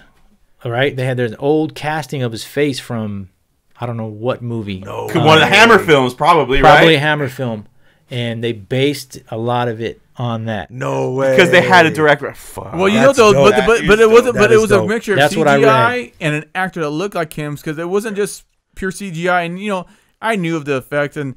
You know, as a fan, I liked it, but you know, because you're into it, you start looking at little defects. Those deep fakes on fucking YouTube are better than the Leia.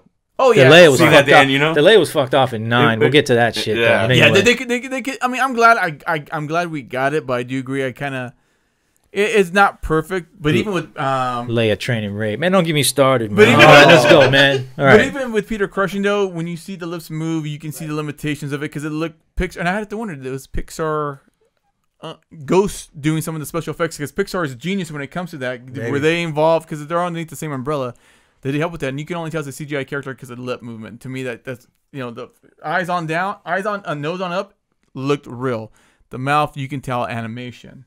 Right. Yeah, Right. I mean, you can't tell if Right. you're really fucking looking Yeah, at which it. I was. Right, I was. I I was like this. 75% of the population had no fucking clue that Absolutely. was a CG face. Yep. And it's other smart marks, you Yeah, know, yeah, like yeah. us that are like, wow, Been dead. that's wow, he's been Yeah. dead a while. Yeah. Been dead. Exactly. And you're man. really looking hard, like I know Tarkin's look at Right. that one muscle above his left cheek Yeah, is yeah, not yeah. right.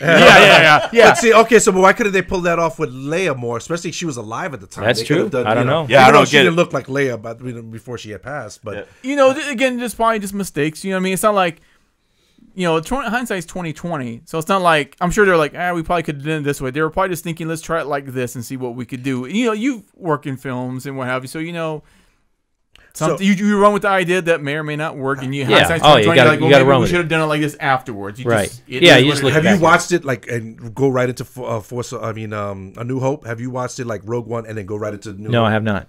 Do it. It just enhances it. Yeah, do it. It's almost like the same movie, and it's just it's so good like that. I give them credit for what they pulled off. That was an impossible feat, and they fucking nailed it. Sure. I think the director Gareth Edwards, I think his name is. Yeah. He he went where they filmed The New Hope and chilled in those caverns and shit Nice. and took pictures, and that was the type of research he went and did, man. I like that. It was smart, even though they took away the last third of the movie from him, and they had to bring in someone else to do, because the whole last third of the film, I believe, was reshot and redone. Really? I by didn't a know different that. director Why and is all that? What happened? Lucasfilm just wasn't really happy with the last third of it, Right. and they got involved. And to their credit, they pulled it off. But Lucasfilm was like, "No, we're gonna have to redo this." I think, what's his name again? The director, the original Gareth, director. Gareth. I think Edwards? he was already on something else, so they were like, "Nope, we have our own directors. We're gonna shoot it like this. Boom, boom, boom, boom, boom." He was responsible for the. He wasn't responsible then for the Vader scene, but he was responsible for the Krennic Vader scene, then, right? I believe so. Yeah, the Yeah, first yeah. two-thirds. If I'm not mistaken, the first 2/3 of the film is his. Okay. The last thirds is Lucasfilm, Well, shit. and they made it cohesive. And it's like Right. when you I ain't mad Credit at him. there. no, I'm not, and that's why, like I said earlier, Lucasfilm can hit the landing. It's crazy. That's the only studio that will try to get that movie to work. You know what I mean? Although, like I said too, though, the flip side, why are they always having production troubles? But again, different argument, different discussion for Sure. another time. Sure. So then it comes to the meat and potatoes. The main event is 4, 5, and 6. Sure. Now, A New Hope is the only one I've never seen in the theater.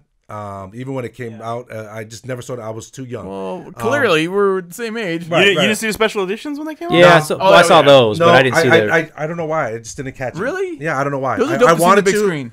I think I just moved back to California and I was broke and or something. I don't know. Dude, everyone can do a $2 matinee.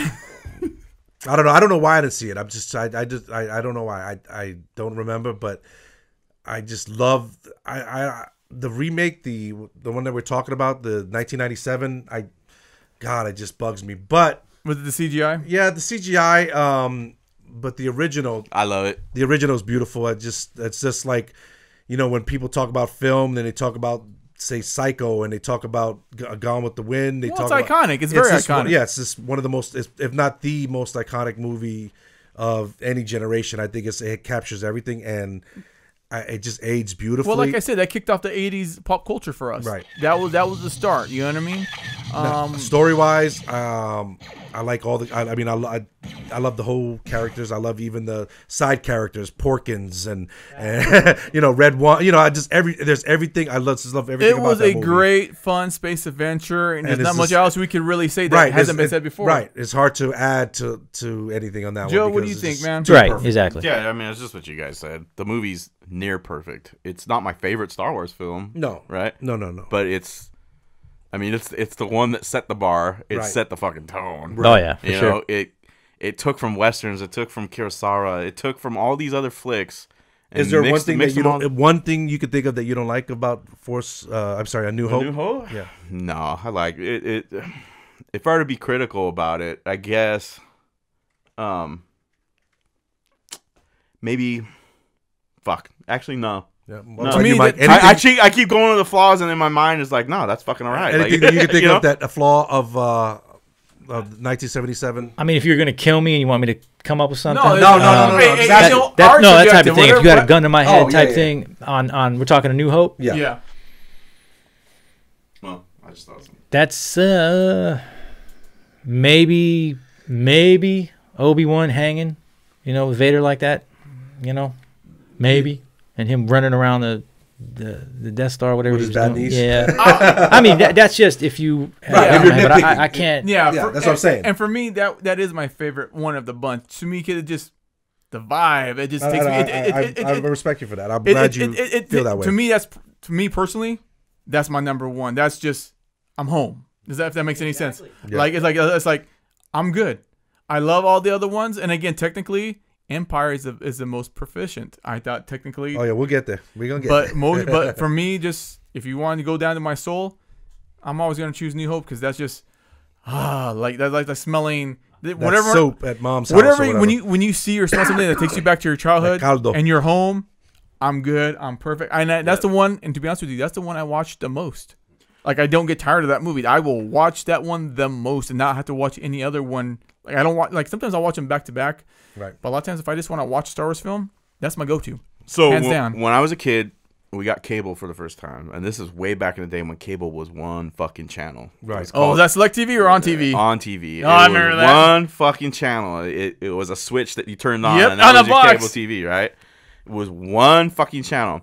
And they used to send out this newsletter every month of what shows Like or a what TV stuff. guide, Yeah, like a TV yeah, guide thing. like a TV guide for it, and fucking Star Wars. Like, and at this point as a kid, like, dude, VHS was barely coming out, right? And you had to be rich as fuck to $70 afford it. VHS. Right? Like, and Betamax was around, so I had never gotten to see. Or at least I don't. Yeah. I had never gotten to see the original Star Wars Right. before. I knew about it, of course. Right. The commercials, the toys. I knew about it. And by the time these memories are coming around, I had already seen Empire and Return of the Jedi. Right. Right. No, it was actually before Return of the Jedi. Yep.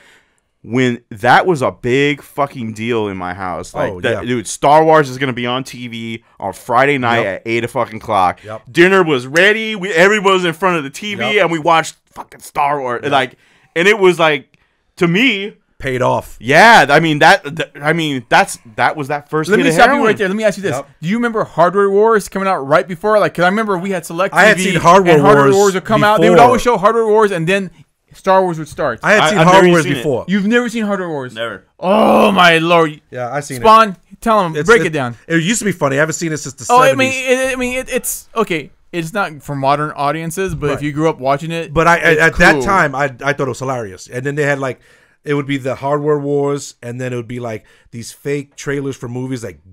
It showed Bambi. Yeah, Bambi and then versus Godzilla. Godzilla, and then Godzilla steps on it. But yeah, it was always back in the day on Select TV or on TV, depending what it was. It would be Hardware Wars would always be showing first, and then it'd go into New Hope, and then it was just lovely. Yeah, I remember Hardware Wars. It was funny at that time. It was for kids. It was for our But generation. It Star doesn't- Wars though, it was just so just. So I got a question. So Yeah. out of the Star Wars, you guys, we talked about the first three, and then we talk about now the meat and potatoes, the four, the original trilogy. the original trilogy. So do you think that with the technology for making the first three was like the detriment to, I guess, the ones that like the first three were all super high technology. Back then they had to be creative on how to make this world. They're making claymation. They're doing all these little different whatever. Right. So Yeah. They had to be creative. Yeah. the creative. So you think that the community taking the creative of it, or the technology help, or you guess I'm gonna give my answer, and then I'll let these brothers speak. My thing is, I think that George Lucas is directing it is what made them not good. And the reason why I say that is because I was the documentary that came with the first DVD set. Harrison Ford was like, you know what? He's great with all the graphics. He's horrible with people. He has two lines when he's directing an actor: faster and more intense, faster and more intense, and like. He's a great at all, world building. We wouldn't be here talking about it if his world building skills weren't up to par. They're above and beyond most people. So I'm not going to take that away from it. Just as a director, I think that gives the best one out of the whole franchise is with Irwin. I can never pronounce his last name. Kirshner.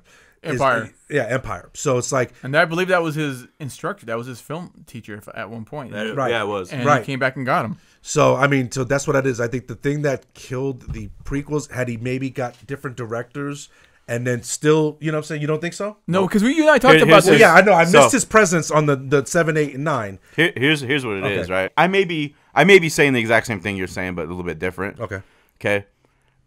The big difference is in 77 he was still relatively unknown, right? Right. We had THX 1138, Right. and we had American Graffiti. He was hungry. At that point, you're a lot more open to criticism and critique in order to perfect your art. Okay, and then you jump 25 years later. Roughly. And you go into pre-production for these prequels. Mm-hmm. He's now worth billions of dollars, in Right. charge of 8 or 9 companies. Right. Basically, Lucasfilm touches 99% of the films that are released and distributed in the world. Either by Right. special effects or sound. Right? Right. All of a sudden, you're the king of the hill, and people won't criticize you because you're the king of the hill, and B, you're at the top. At least you think you are at the top of your game, that you don't take criticism, but criticism is one of the most critical things when it comes to art. I mean, you guys were just talking about it earlier with hip hop.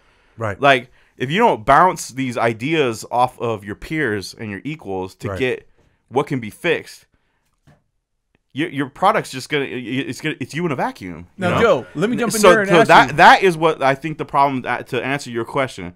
That is what the problem I think was episode 1, 2, And then another thing is before that Vito it was goes. not enough criticism. But let me Right. jump in there, though, too, because E and I had talked about this. And let me ask you this, though. We had discussed that Vito. originally during the original trilogy, Vito. his wife. There you go.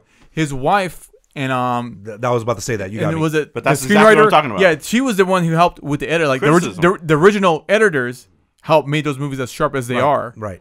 Originally, her wife, the screenwriter, and I think whoever did the editing in the first 3 films, Right. they were the ones who would say, "No, George, this doesn't work," and blah Right, blah blah. Where right. he didn't have them there for the Right. prequels. And that was crucial because a lot of the stuff from, especially Attack of the Clones, needed to be whittled down. The the courtship of Anakin and Padme needed to be whittled down and just get like the points out. And if they had some sort of chemistry, kind of try to do whatever it can to bring it out. So that was the point I was going to make. Is the wife, she wasn't there. Right, the wife wasn't there. However, to do the editing. And I don't know if it's because Lucas surrounded himself with only yes men, Right. or No, that's because what it his was. stature was so high that the people who were around him were afraid to criticize I would him have to because be- he's the genius. Yeah, At that point, no. he's the genius. Right. But I think that and it's exactly his wife at the time was saying, "Hey, you need to sharpen this and you change." It's just like in hip hop when you guys are laying down tracks and you're going back over it. You say, Try this line needs like a little this. bit more. Try it like this. Try like that's what needed to happen. I don't think Lucas got enough of it. But no, I would say this about any critiques about George. I don't have any. I mean, technically can there be? And do I disagree with Joe and Spawn? No, I agree with both of them. But at the same time, that's the father. Good, bad, or indifferent. If he didn't do it, we wouldn't have it. So I take the good with the bad because Right. at the end of the day, that's what the father made. That's what I'll take because that's what I like. And I accept it. And honestly, I think that's why Revenge of the Sith got so much better. Right. Is because at that point, you get the whole world saying, fuck Jar Jar, fuck a mullet, fuck this, fuck that. Right. And George is finally, oh, wow, maybe I need to open my ears up a little bit more. And I Right. think that's why Sith came out so much better. Right, right. So now the creme de la creme, Empire Strikes Back, and it's just, to me, this is not a more perfect movie. Even its flaws are perfection. Right. So this is one of my earliest film. I remember being in line, and it felt like we were in line for like all day. And it might have been 20 minutes. It might have been 45 minutes. Me and my mom, we was on the Grand Concourse in the Bronx, and we were going to go see it. And I just remember just that line being just around the wall, and it was just crazy. Like, all these people are going to see the Star Wars. Like, I'm thinking it's just my little toy world, and it just made it so much bigger. You know what I mean? And I remember being fucking scared of Darth Vader. Like, speaking, this is originally a horror podcast. You want to talk horror? 4 years old, seeing your hero get his ass whipped by Darth Vader. Sure. And like he's just toying with him. He's toying with him. He's just right. throwing little shit at him, you know, like kind of like when you're slapboxing your pops, and he's not even like really using his, you know, his best hands, and he's just playing with you. You know what I'm saying? And that's really what it was. So I just think that out of all of them, all 11, that is just the perfect embodiment of that whole franchise. You got everybody right character-wise. You know, Luke is learning. Yoda wasn't annoying. Like, you know, like George Lucas. Yoda's never annoying. No, but you know, it could have been. Had he, like, even George Lucas says it. Had Yoda gone wrong, that movie would have. You know what I'm saying? Absolutely. You know, and it would have been Jar Jar. You could have not done Jar Jar back in 83 and fuck up like that. You know what I mean? So I mean, he could have just it could have killed the whole franchise. So it was just there's been a million things said and so much dissertation about Empire Strikes Back. I'm not even doing even a tiny bit of justice, but it's just movie perfection from start to finish. I mean, introducing new characters as well. Boba Fett, that became one of my favorite character, and then Lando became another one of my favorite characters. You know, hello Chewbacca. You know, I've been waiting all day to say this fucker. Hello Chewbacca. You know, it's just just the whole. It's just perfect, dude. I got no other words. You know. What about you, Joe? No, same. There's even its flaws are perfection. Like the movie from start to finish. Well, I can rewatch it over and over again, and I'm still engaged. Like I don't wander off. Yeah, put Sith on or put something else on, and I'm kind of just Right. But Empire, I'm in it. I'm like it's committed. It's just it plays out so perfect. Again, the world building. You know, this ice planet, like, what is this? What are these fucking things that are brand new shit? The Tauntauns, when you first see, I remember being a kid seeing Tauntauns and like, what the fuck are those? Like, you know, the Space Yeti. Space Yeti, right? The Wampa. And I remember back in the original cut of Empire, like that whole scene where Luke's upside down, and I used to have that playset too. Me too. Oh, so I had that. That was dope. That was dope. When he's upside down in the ice, I remember being a kid and like. The way it was edited back then was scarier. It was scary as fuck because it's very Hitchcockian. It was all in your head what was happening, right? And I remember never understanding like what the fuck is that thing that was in the snow? Yeah. And then so going from there, and then the Yoda reveal, right? Right. One of the more magical moments. Genius. Frank Oz made a piece of rubber come to life, and it's not part of pop culture. I mean, it is. I can't talk enough about that movie. You know, going to Dagobah. Yep.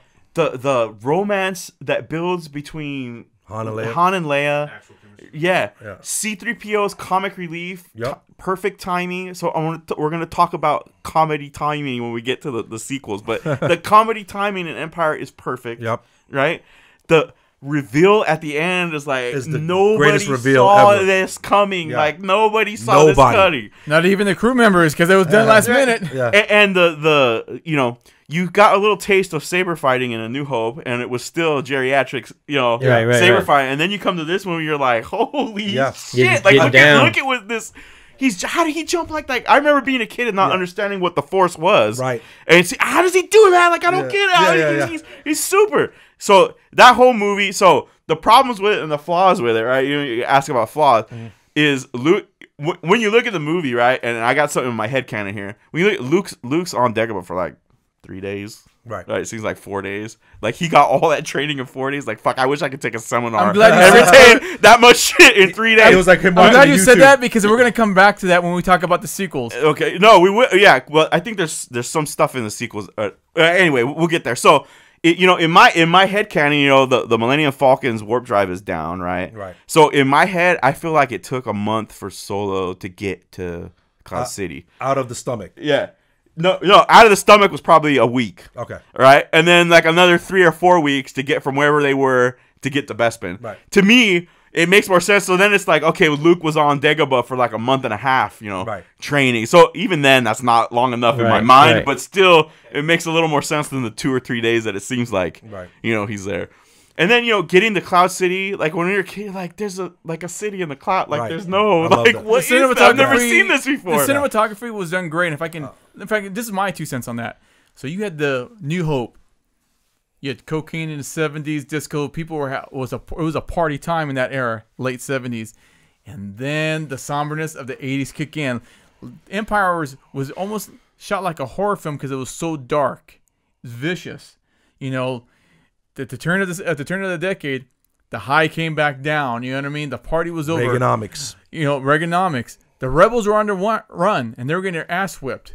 Nothing was going right. The hyperdrive, you said, wasn't working. Solo couldn't get shit done. Skywalker was, separated from his friends, training.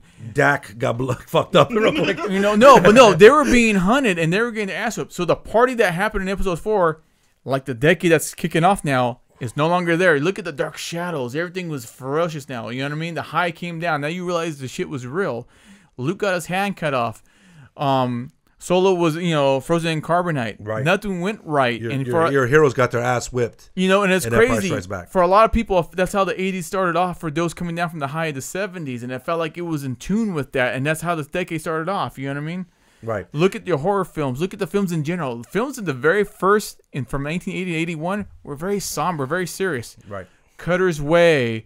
That's just First Friday. Friday the 13th. Well, that was the meat and potatoes. But if you look at or Gorky Park, a lot of films from 1980 to 81, very serious, very somber. Hardcore by Paul. He wrote Taxi Driver. Paul Schrader. Schrader. Thank you. Haven't seen your moment. A lot of those films are very hard, very gritty, very serious, detached from the party that the 70s was, and I felt Empire was a part of that. The stark contrast between the two films are beautiful, and it's just amazing, and I love Empires for that. Oh, absolutely. And that's just for me. That's all I got to say because there's nothing else I can say to add on to what should already be common knowledge to those out there. Right. What about you? Yeah, Empire. I'd say it's the best one. It doesn't there's not a far gap for me between either New Hope or Jedi, but it does rank higher. Like I said, the introduction of the systems and the planets, Dagobah system, right? Is incredible. Hoth, right? Yeah. The Tauntaun. You guys already covered all that. I mean, it's just general knowledge. Vader, revealing that, and who also he was. How ruthless Vader was on this one too. He's murking out his captains left and right. Yeah, exactly. Well, you got Vader with the helmet off now too. You see a little glimpse of that, right? Blew my mind as a kid. I was like, oh shit, it don't come off. Yeah, It was a very somber movie when you think about it. Yeah. Very somber. Like you said, you saw his battle scars. You brought up a good point. You see him killing the commanders left and right for their fuck-ups. Yep. You see him with the helmet off. You see, after the party's over with, you see the cleanup afterwards. Yeah, exactly. And then you got Lando, right, who is a good dude, but I think he was forced to do something. To do a hard decision to betray his friend. To betray his friend. So I don't really, I've had conversations with people saying that's fucked up, this and that, but I mean, but he came back. What do you do? You know what I mean? Right. Well, how do you save your friend, but then you have all these millions of people underneath you? I'm sure that weighed against him that were looking to him. It's like, I don't think that was an easy way for him, one way or another, and he was fucked from the beginning. Because it was like one guy or the whole Cloud City could have got evaporated. And Vader would have got them boys anyway. Right.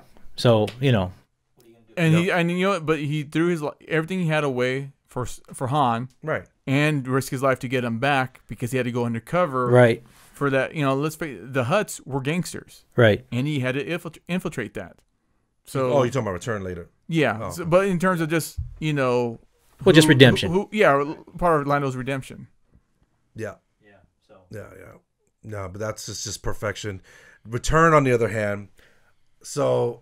I remember waiting for Return, and I even remember there's a movie, I can't remember the name, Vito, you know it. The first time I saw the trailer for Return of the Jedi, it was actually Revenge of the Jedi, but the trailer that I saw it on, I remember it was that video game movie that's kind of like Porky's. You just got the Blu-ray. Joysticks. So love that parents, movie.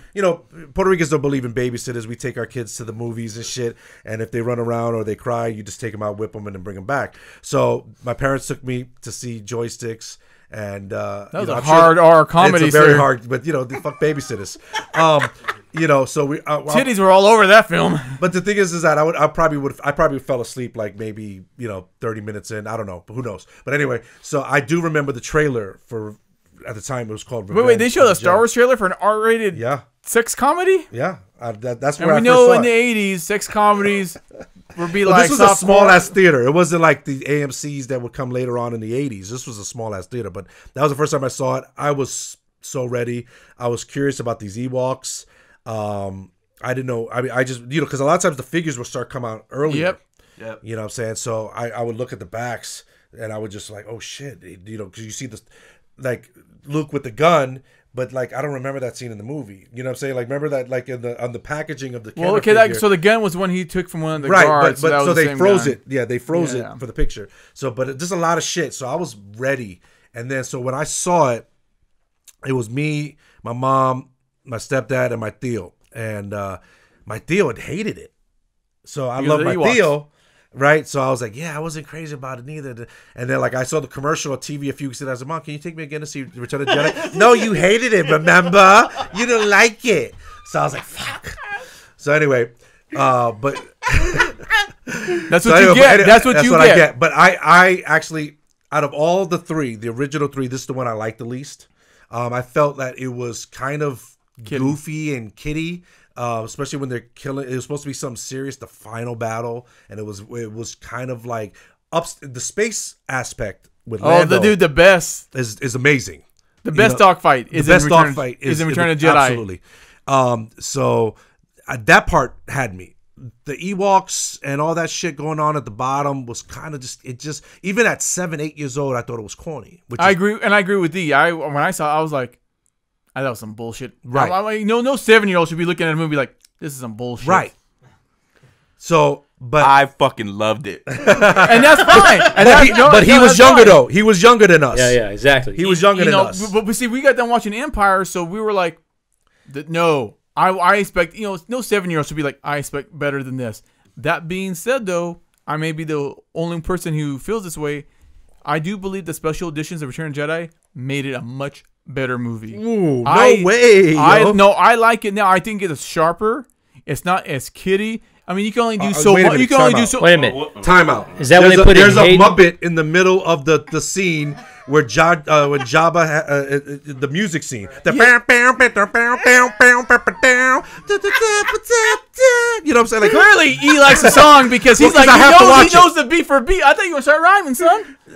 because I watch all of it like like a maniac. I but- will say that, okay, I did like the original Jabba scene with them singing as opposed to the special edition, but that's the only one gripe I have, and I'm okay with it. The Jabba scene was money. The Jabba scene was money, and then the Luke and Vader scene was just, here's all my money, here's every dollar I have. But there you know- you go. but you know know what I'm saying? though- Because it was just, the payoff was there. Oh no, it was. You know what I'm saying? But even from a cinematography aspect, it was. I remember it being grainier. It just had a grainy look to it, as opposed to like New Hope and Empire. They just the film stock just looked fucking dirty. It's been cleaned up since with the special editions, but the original version was like, God, why does this movie look so rugged? Were you like okay that, with them though. putting in I like Hayden? that. Huh? Were you okay with them putting in Hayden's Force Ghost? Oh yeah, I was actually good. I'm totally good with that.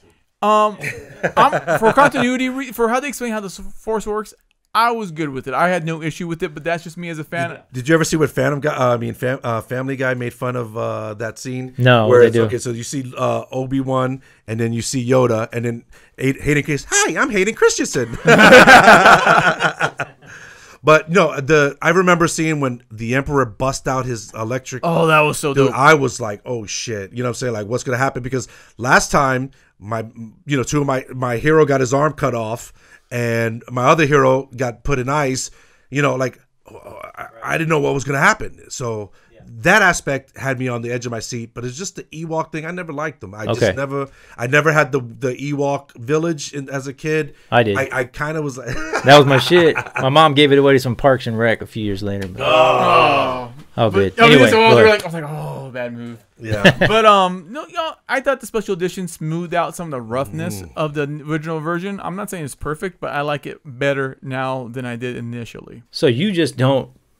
You don't even. This the Ewok part. I'm not familiar. I'm not happy with, and I don't like the way they portrayed Solo. I felt that unless Solo had some brain damage after he was in the carbonite scene or some shit, because he just seemed like a parody of himself. Like he was kind of phoning it in. Maybe it was just Harrison Ford, because I know by then he kind of got on his high horse and he wanted to die and blah blah blah. But he's been wanting to do that since the first film, though. Right. So I mean, I just felt that it wasn't the same Han Solo that I got from the first two movies, and that's and then the Ewoks things were real corny. But Joe, what do you think? What do you think, Joe? I loved it. The build up. I love the Ewoks. I love. Yub Nub. Yeah, I love Nub. I agree. I agree that it's out of the original first three. It's my least favorite of the three, but that bar's really fucking high because I love that movie. So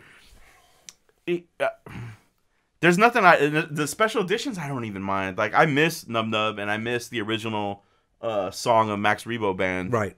I miss those. I had the Max Rebo because there's a lot of nostalgia there for me, at least with those songs. Dude, like Yub Yub, they played that shit on the radio. Right. Like it's like when they were doing the top 10 countdown, like it was on the fucking radio. Well, remember Nucleus with do we call it the Ewok song or the Wiki song goes Wiki Wiki Wiki, that one Nucleus from '84. Yeah, Jam on It. Yeah. Then we called it the Ewok song because that sounded like the Ewoks. They would say Really? Wiki Wiki Wiki. Yeah, because one of the Ewoks' name was Wicked. Yeah, so Wicked, over here, W.R. Wicked or Wicked Wicked Warwick. Warwick. Yeah. But yeah,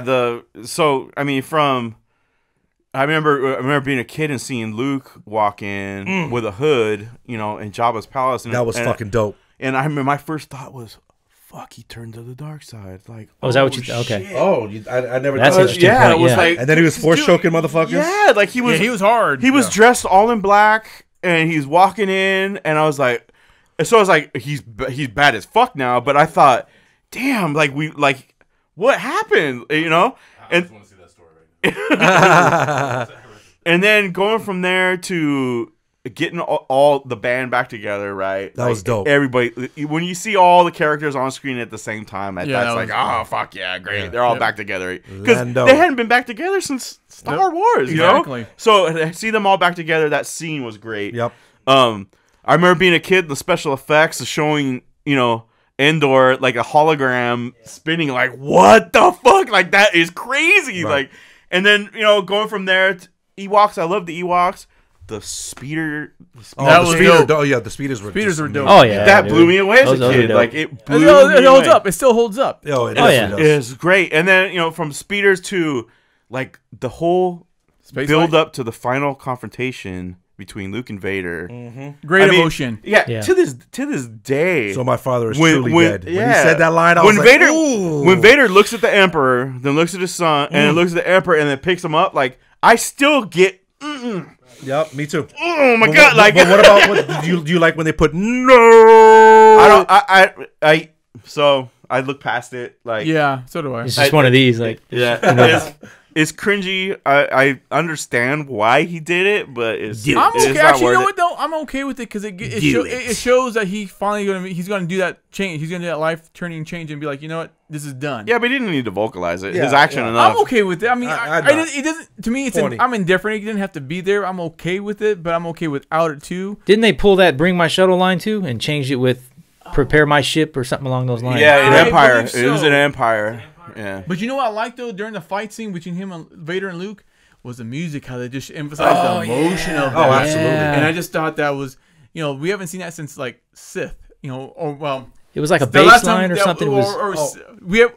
let me rephrase that. Sith has, was, and to some degree, Rise of Skywalker, Sith and Rise, Sith being, of course, first on that comparison, were the closest enough to get into that emotional impact of Vader and Luke with that music and all that. You hear that, you feel the emotion of that, Right. Because it was sad because it's, and I was telling Spawn the other day, I go, to me, it felt like Vader didn't want to fight his son. Like, he was already turning, and you can tell, like, he was only trying to act a certain way in front of the Emperor's eyes, but he didn't have it in him to hurt his own son because he let his son do all the ass whooping. Vader could have easily fucked him up. Right. But Vader was like, no. He was just letting it go, you know what I mean? And he saw how his son was changing, and he just didn't have the heart in it. And when the Emperor was burning him with dark electricity, Vader finally said enough is enough, and finally turned to his master that he couldn't do before. He said, "I'm doing this now." Right. And in that type of context, I like that movie plays better for me now than it did when I was a child, and that's Right. why. And I do think the special Same edition here. smoothes out the rough edges. I mean, I do have, like I said, I agree with Spawn. I don't hate the Ewoks. I just felt like it made it too kiddie-ish. And but I understand why, because Yeah, but it was every hard to motherfucker have. who says that loves Baby Yoda. I love Baby Yoda. Well, first of all, here's the thing, though. Ewoks is too cute. It doesn't fit in, but Baby Yeah, Yoda, but I've never seen. I love Okay, Baby Yoda. I love Baby here's Yoda. the deal. I never seen no Ewok choke, force choke any true. motherfucker or burn people and be like, you know That's what? true. You done. That's right. Yoda, yeah, will, but then Baby you see Yoda him, will you fuck see him him. defeat an army. Okay, I got issues with that. I want to hug Baby Yoda. I don't want to hug him. So here's the thing: sticks and stones against They're these Imperial cannibals, Walkers. dude. The Ewoks are Yeah. cannibals, bro. Why would you want to I hug no these no cannibals? no understands. No one And the catches that. stormtroopers, These too. things will Yeah, fucking they ate eat the you. stormtroopers. with throwing rocks at the stormtroopers. No one, and and everything. even as a kid, it's like no one notices that those dudes died. Like they ate them. Like they were Yeah. gonna eat They were Han going and to eat Luke. Han Solo and Luke. Right. They eat humans. Dude, that was fucking. Now, dude, had they made that, that would be a nice little horror movie. And you see them gnawing on it, like at the end of the Family Guy. But dude, that was a Green Inferno, dude. If it wasn't for Lucas in there, or what's the other one? Cannibal Holocaust. oh, that's for a different time. I don't. I don't Ewok think- Holocaust. Hey, anyone watching this does not want to know about Cannibal Holocaust or This is a Cannibal. horror podcast. We're just talking about Star Wars this one time. Oh my So my you- my bad, folks. Yeah, I'm yeah, so yeah. sorry about that. Then we go back to horror after this one. Oh, we can do that all day. I got that shit by the pile. You let me know. So, All right. but yeah, so no, but in hindsight, I'm good with Return of the Jedi. I just didn't like. I don't know. The Ewoks were just corny, but they are cannibals and they do eat humans. You know what I'm saying? So, I love them. Mike, what do you think? What's your take? I mean, like I said, everything's context. So for me, Jedi was one of my favorites. Man, it's pretty close to Empire for me. Like you talked about the end scene there when Luke's hiding right during the saber fight. You know, that bass line or whatever orchestra type of instrument they used that really brought out the emotion. Man, that really It kind of does. hit It home. You know, How music works well with that to convey that emotion. You know what I mean? yeah, the music's a character in the Star Wars franchise for sure. And and it's funny when you watch it. Even now, I see like Vader not really wanting to do it. He has to test him because the emperors, his masters, are watching him. You know what I mean? right? But Vader, you could tell, it's kind of, to me at least, he's just kind of just taking his time because he doesn't want to go through. You know, when Right. you have to do something but you don't want to do it, so you're not rushing towards it. Like even when Vader threw his lightsaber at him, his heart wasn't in it, and Right, 'cause he was gonna hit only that shit. he only said shit to him to get him pissed because he didn't want to kill him. Right. And he let even that small moment, the small interaction.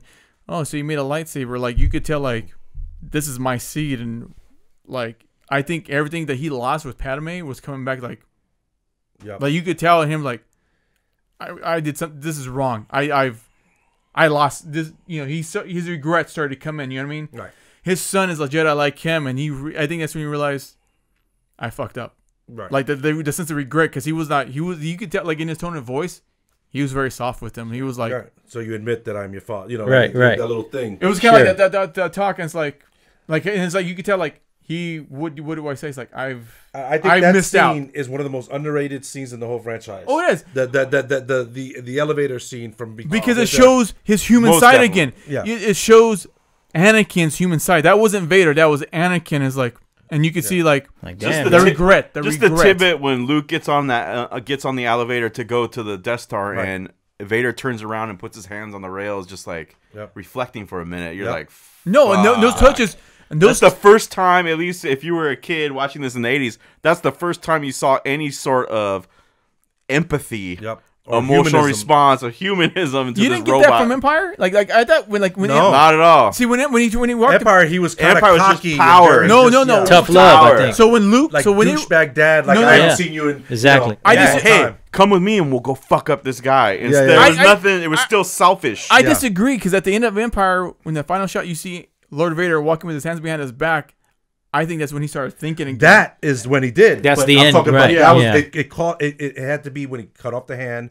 He did the reveal, and he saw how he was just devastated that this person is the father. You know what I'm saying? Like he was like, Yeah. no. Like fuck, damn, am I that bad? That's when it came. That no, and then him falling. That's what caused the Yep. change in Vader.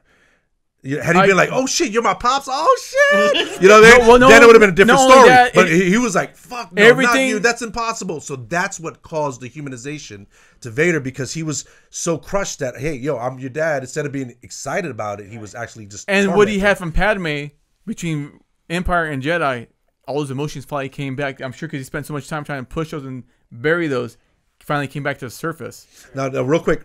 So there's a thing you said it to me, right? Where, all right. So the famous scene where Obi-Wan's gonna kill, Obi-Wan and Anakin have their big fight scene, and he goes, "I have the high ground," and you underestimate my power, and then he flips and then he cuts him up, right? So there's a scene in Empire which he sent it to me and I just caught it, where Luke jumps out of the hole and then he's on top of the stairs and Vader's climbing up. He goes, "Obi-Wan has taught you well," and it's because Luke had the high ground.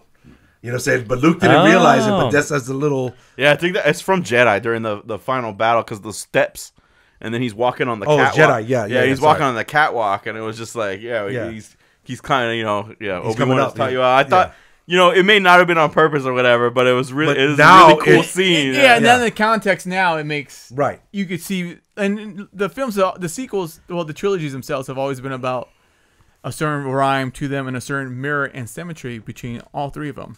Okay. And we'll talk more about that when we get to the sequels. So now, 7. Now, this is the one that I hate the most out of the whole franchise. Okay. Really? Yeah. Oh, you've been pissed. You look, Joe's Diary right there goes, what? Motherfucker said what? Okay, so Wow. the biggest thing with me is this one it was just very it seemed very forced. It didn't seem natural. It seemed, it's just, I didn't like the dialogue.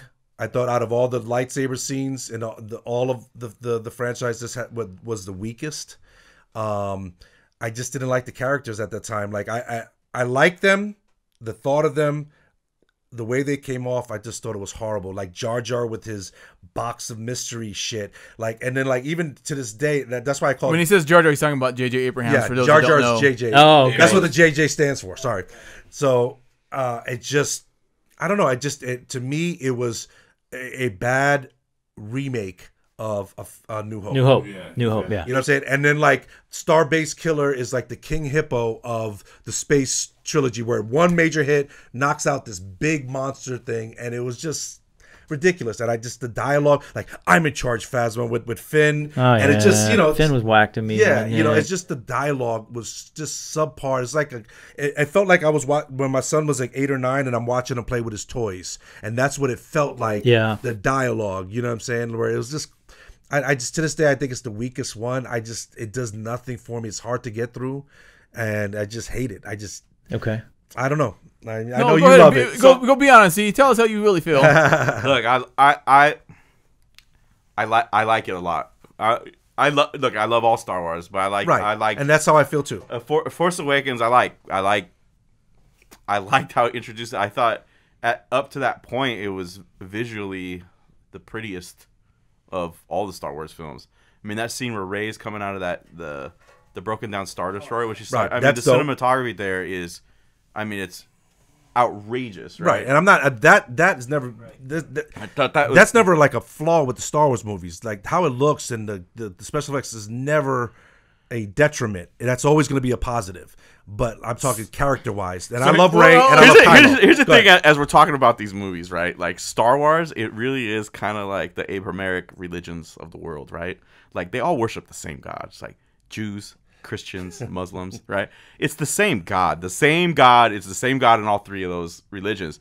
But it's all the details that everybody disagrees about. Right. And it's almost like that's why people are so passionate about Star Wars. Is we all love Star Wars, but we all disagree on the details. And I think that's important, at least in my mind, to understand that. Not everybody agrees on the details, but we all, at the end of the day, we all love Star Wars, right?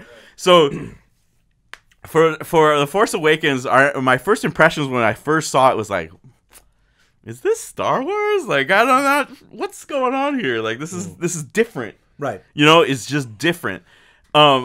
I loved all the characters, though. I loved how we got introduced to them. Right. I love how it played out. I loved everything about the movie, except that the payoff for the MacGuffin to get to Luke was, the 2.5 seconds at the end of the film, which I thought was an incredible waste, especially now in hindsight. Yep. When we get done talking about all three of these movies, I want to talk just a little bit how I think these movies should have went. Right. Sort of should have went, but so just as it stands alone, Force Awakens, it's good. The music, John Williams. I mean, he's the true God. Ray's theme is dope. Right. I thought Ray's theme. Ray's was theme. yeah. If you really listen to Ray's theme, it's a shout out to Western. It's a Western theme. You think about those riffs on a guitar, it's totally a Western style song. Anyway, so a lot of the stuff that I thought was going to be answered never got answered, but it set up all these mysteries and all this. I was like, okay, yeah, this is dope. And that's like, what J.J. Abrams is notorious for. I'm he did into that it. in Alias, and he did that in Lost. Go ahead. And I'm into it, and I was into it. So for me, Force Awakens was great. I love Rey. I love Poe. I love Finn. I love how they introduced it. Everything about it I thought was excellent. So for me, as you know, I hated. Each time I saw one, I had my my opinions about them. I will say this. So when we saw opening weekend, I liked it, but there was something part of me that wasn't too completely sold on it. So I went to go see it again, and then I started to hate it. As I am right now in 2020, I'm like, you're hot, you're cold. I'm in between with it. I actually really do like it. I think the characters were well developed. Well written. You think the dialogue was well written? I thought the dialogue was great. I had no problem with the dialogue at all. I think it was great. Same. I thought it was good. For what I have to knock it for, I'm in charge, Phasma. But see, here, and I'm gonna get into this. Solo, what's this? Wait. What's this? God damn it, let me speak, boy. But this is my concern about it, and we've talked about this before too. Too close to A New Hope. I mean, I like the idea of Star Killer. But it kind of felt like when you go to Disneyland and you ride the Star Wars themed rides and they're just the film things to go with that ride. It felt a little too Disney-esque for me in terms of you weren't bringing something new. You're just kind of reveling in what we've already had. Right. I like the idea of Star Killer. I thought that could have been done a little bit differently. And then the attack on Star Killer, again, too close to home to New Hope. But that's my only. Right. Grievances with the movie. I liked the characters. I liked how it spoke to the millennials. To me, I saw a lot of millennial attributes in these characters, and I'm good with that. Like what? Like give me an example of what? Like the interplay with Finn and Rey. Oh. I like the cockiness of Poe. I like the frustration of Kylo. Like, why isn't this going to plan? Like, damn it, why isn't going? Why I'm told this was supposed to happen. It doesn't go this way, and now you throw a fit because you were told you're supposed to be given, by participating, everything's supposed to go to plan. So now, those are just right personality attributes I saw. I'm not saying it's for every millennial, but it's just something that I see in common with the younger generation, and I'm good with that. I felt these actors had great chemistry. No, the acting was I agree with Joe. Brought up a good point. But the dialogue was trash. But see, that's subjective. You didn't like the dialogue. I thought it was fine. I thought it was great. I thought the cinematography was on point. I like the little touches. Like you brought up a good point. The little touches of just Rey going down, the AT-AT. I thought that was brilliant. And, we've always... That was a Star Destroyer, wasn't it? A Star Destroyer. Okay, my mistake on that. But I liked how we're not finally getting to the kids or the grandkids, depending on the perspective of the characters. I don't know. I can't just... Like I said, I agree with both these gentlemen to the right of me. Good, bad, or indifferent. See, no, but it was, to me, my least favorite of the three sequels, though. But I thought... I love it regardless. To me, it's like, man, it's like the Eminem CD. Like, don't send me the same thing again, man. Like, don't give me New Hope and then give me New Hope 2.5. Yes, thank you. It's basically the same movie, the same, everything's whatever. Middleman I didn't spoken. actually like that, I can't think of the girl now Rey. I like the fact that she could utilize the Force immediately. You know what I'm saying? All of a sudden, she's just in there, just Jediing it up. Like, yes, and I agree with you, and I failed to mention that. But it pays off, though, in 3. See, here's where I disagree, guys. Okay, so when I say again, like I said in the opening statement, I love all Star Wars. I love Kylo Ren. I like the Rey. I just felt that the execution was shitty. I just did not like this one. Maz Kanata was like, oh, that's a story for another time. And did we get it? No. Like, bitch, tell me what I want to know. Okay, but to the point before we cut off, you guys were talking about how she could just Jedi all of a sudden, right? Right. Well, that you get the payoff later. Right, you do get the payoff later, but here's the thing, though. Like, the scene's short, and if you miss it, you miss it. But dude, she wrecks this fucking alien dude, right? Like when they're on the planet, she was trying to steal BB again. Right. In the town square, she goes over and wrecks him with the fucking with their staff. With their staff, right? So just from that, okay. So I'm really giving it a lot of credit, right? Let me go back a second, okay?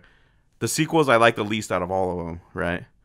But I'm trying to explain Rey a little bit in this movie that could have had blossomed into something else. She's been a scavenger, and you already know she's a scavenger as a little girl. Right. She knows how to fight. She knows how to fight. She knows how to take care of herself, Right. and I think that was important. I think a lot of people kind of miss that. Yeah, that was. Like, I agree with you. That like she's tough as fuck by the Right. time she's what is she She 18 had- years old in this movie? Right. 19 Yeah, years she old. had to live She on had the to be a streets scrapper all to on her survive. own. just to get a fucking meal. Right. And she You was know? vicious. Yeah. No, I ain't mad at that. And I think that People overlooked that. So how much of the Force was she using before we even saw that? Right. You know, that's She's the a thing. street kid. If you know, yeah. She's this little thing. I mean, what in real life she's 5 something. She's fucking skinny as a rail, but she's been able to survive all this time. Right. In my opinion, my headcanon, or this is where I kind of twist what the information is given because I get where you're coming from. But in my headcanon, she's been scrapping for at least 10 years, right? Right. And probably using the Force to overpower a lot of these bigger fucking scavengers. and But not is it- realizing but it. is And ignorant- not realizing it. But she's ignorant that it is the Force, and then you can interpret that scene. Going back to what you said, Middleman, about all of a sudden she did the mind trick. Who's to say she didn't do it before? The way the scene was shot, you could reinterpret that scene as like, I'm gonna try to do this again because she may have done that before. Because you can look at it, she's never done it before. She should be like, fuck, I gotta try to do this and make this count. Like it could be played two different ways in retrospect when looking at it. Because we don't, like Joe said, she's a scrapper. And if you look at, and before we get into Last Jedi, but Last Jedi showed a lot of these kids are Force users, but they're ignorant of what that is. Right. So they could do something with the Force and not realize it's that's the Force. my point. Going back to Anakin back in Phantom Menace, because I wanted to see him, especially if he's like the strongest out of all the, you know, say to have the Force. Just a little something. I know it. We saw it in the pod racing, and we saw it when he was flying the plane. I get it, but I wanted to see him choke motherfuckers out. You know what I'm saying? Oh, here we go again. But anyway, go. oh, impossible, brother. You guys need to see a movie called Sword of Doom. I can't remember who directed it, but it's an old samurai flick. It's from the 50s. Toshiro Mifune is in it.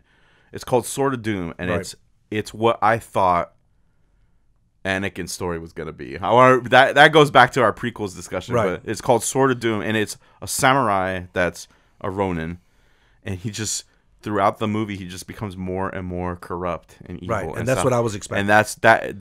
If you get a chance, see that movie because I think that's how Anakin's story should have played out. But anyway, Now I like that. That's how I feel Kylo was. Like I in my mind I imagine Kylo being a little prick from 5, 6, 7, 8 Right. till now, and them say, hey, go be with your uncle. He'll get the prick out of you. You know what I'm saying? And it didn't happen. So I like Kylo. I thought the character was excellent. But I think he was cocky, like Han. Yeah. That's why he was able to get his ass whipped by. Remember, Anakin also was cocky too, though. Right. So you have double the cockiness. You know what I'm saying? So, I dug Kylo. So you're saying he had twice the cock, then is what you're saying. So I dug Kylo. I don't know. It was just so. All right, so Spawn didn't like Disney. it. Joe and I were good with it. Joe Middleman loves it. don't like it. Middleman, not feeling it. Mike, what do you think? When I went and saw it, I went with some friends of mine, and as soon as it ended, I'm like, man, give me back my 4, 5, and 6, right? wow. That's what I said to my friend. I just looked. So And that's legit. It's- That's fair. it grew on me, man. Honestly, it grew on me. Probably because little Mikey, he loved it. Right. As a kid, he loved Kylo Ren. He'd put the mask on. We go to Disneyland and go meet him and Vader. So it grew on me. But now when I look at it, right, when I dissect it now, I mean, I got With the issues director's with it. eyes. Well, just yeah, but even character-wise, I mean, I thought to me Kylo Ren could have been such a badass. Mm-hmm. He could have been just murking fools, but he turned into, or maybe he was a snivelly kind of little Well, punk, That's what I was man. saying about the You know what I'm saying? Skywalkers. Right. But here's the thing, though. We know that his training was incomplete. Okay. And we also know from the last movie, the most recent movie now, we don't know where in his training was he snatched and he was given alive that he's going to have his training completed, but it never happened. So he's somewhere between a Jedi and a Padawan. He can do some cool things because he's powerful, Yeah. but he's not refined. Right. You know what I mean? It was basically like he's a high school dropout, a smart dude, Right. But he dropped out of high school. Great point. So he's missing. Really good point. He's missing some educational Yeah. value. That's true. Yeah. You know what I mean? And he was sold on a lie. But we'll get into that on Yeah. episode 9, though. But I mean, all in all, I'll give it a pass. You know what I mean? The intro to Ray, I enjoyed that. When she was scavenging and then she was eating that muffin and she put the Yep. And that was a the hard time. helmet on. That's straight. That's hard times right there. You could, she has to work for her food for whatever she can get, and that's just, however that muffin came to be. That was artificial stuff. It was like, and here's some this, here's some that, and she was living out of an at as her home. You mean basically homeless? Oh, start short story. she was living it. She was living up against Oh, the yeah, attic. that's right. Yeah. So I enjoyed that aspect of it. I enjoyed seeing Han and Chewie step on the scene. But then when they revealed the Falcon, that part was dope. Yeah, that was right? Star Wars. Yeah, hard That was cool, man. So it had a few elements that allows me to give it a pass. Right. Definitely over 8 and 9 for me. So you out of the new trilogy, that's your number one. Out of the new one, correct. Okay. So speaking about 8, let's kick that off with 8 now. I love 8. I'm one of the few people that really enjoy 8. Let's jump them. The reason why I just thought it was cool because it was different, and I was fiending for something different. I already saw A New Hope back in 70s and 80s. I didn't need to see it again in 2015. So that's why I was just like, so when this guy Rian Johnson brought some new ideas to the table, I was okay with it. The Force Skyping, I could deal without. Yeah, that was wick, whack. I like the Force projection with Luke Skywalker at the end. I thought that was brilliant. The fact that you could see everyone's footsteps in the red. And that whole scene I thought looked really beautiful with the white and the red. And then when you see Luke stepping on it, there's no footprints. There's no footprints. Which I didn't catch, but go ahead. And so I just thought that was genius, a nice little swerve. And if you're an uncle and you have a nephew that's trying to swing on you, you're just gonna try. You're not gonna fuck him up.